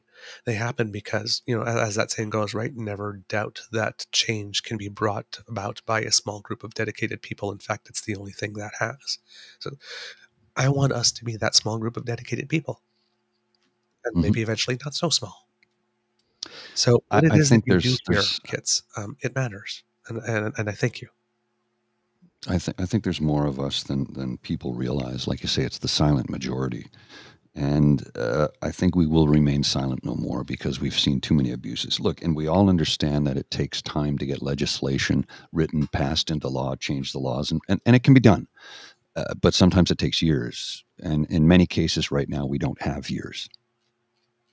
For somebody who is suffering on ODSP, they don't have years. It's day to day. So be mindful of that if you could. We need to understand that, yes, it takes time, but sometimes we need to act quickly and accordingly. Quickly accordingly. Yeah. Not and accordingly. Quickly accordingly. I agree with you. As the now moment sometimes requires action that's a little more urgent. It just does. Yes. Right. So, Kits, that you join us, that you've agreed to be part of our little project, right? You've willingly come and said, yeah, I'm into this. Well, thank you. Thank you, because the nation needs people like you. Needs people with open hearts, open minds, who care, and who don't vote only for their own selfish interests, but who understands that when they vote, it also affects other people. Right? From the Beaver Lodge, this is your eager beaver saying, until next time, dear kids, it can be a tough world out there, so please be kind to and gentle with yourself. Mr. Grizzly, words of wisdom? I've got no more today. All right. No more today. I'm tapped out, man. Kids, because democracy is something you do, I know that I always say or lately I've been saying to write in and all that, but today, take a day off. I mean, if there's something pressing, please do write. Let your voice. But take a day off and do something nice for yourself. Every now and then, you need to step out of the game to do something for you, because you're no good to anybody else if you're completely depleted. And the world is better, and the nation is better with you in it and active, with your sleeves rolled up and getting your hands in the dirt and making stuff happen. But if you need to sit out, think of it as a relay. If you need to sit out a leg of the relay, pass the baton to someone else and we'll run with it for a while. Take care of yourself and then come back to the race, and we'll hand you the baton again when you're ready. Self-care. There's nothing more important. Always take the time for it. Make the time for it. Never apologize for taking time for self-care. All right, kids. Mr. Grizzly, please roll the credits.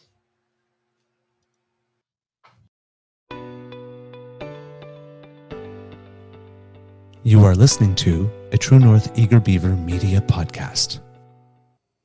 The True North Eager Beaver podcasts are proudly brought to you by our founding sponsors, the Miss V Mysteries from Corvid Moon Publishing, your source for science fiction, fantasy, and cozy mysteries featuring a broad diversity of characters.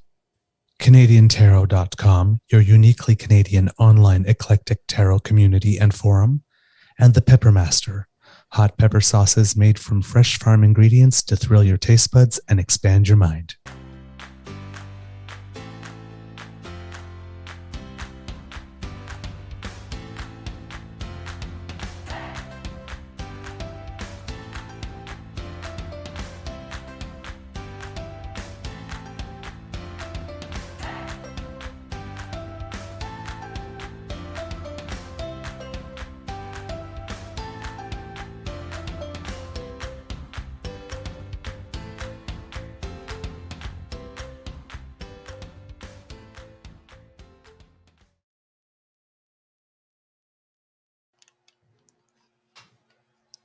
Just a little happy dancing to let people go off the show with a smile.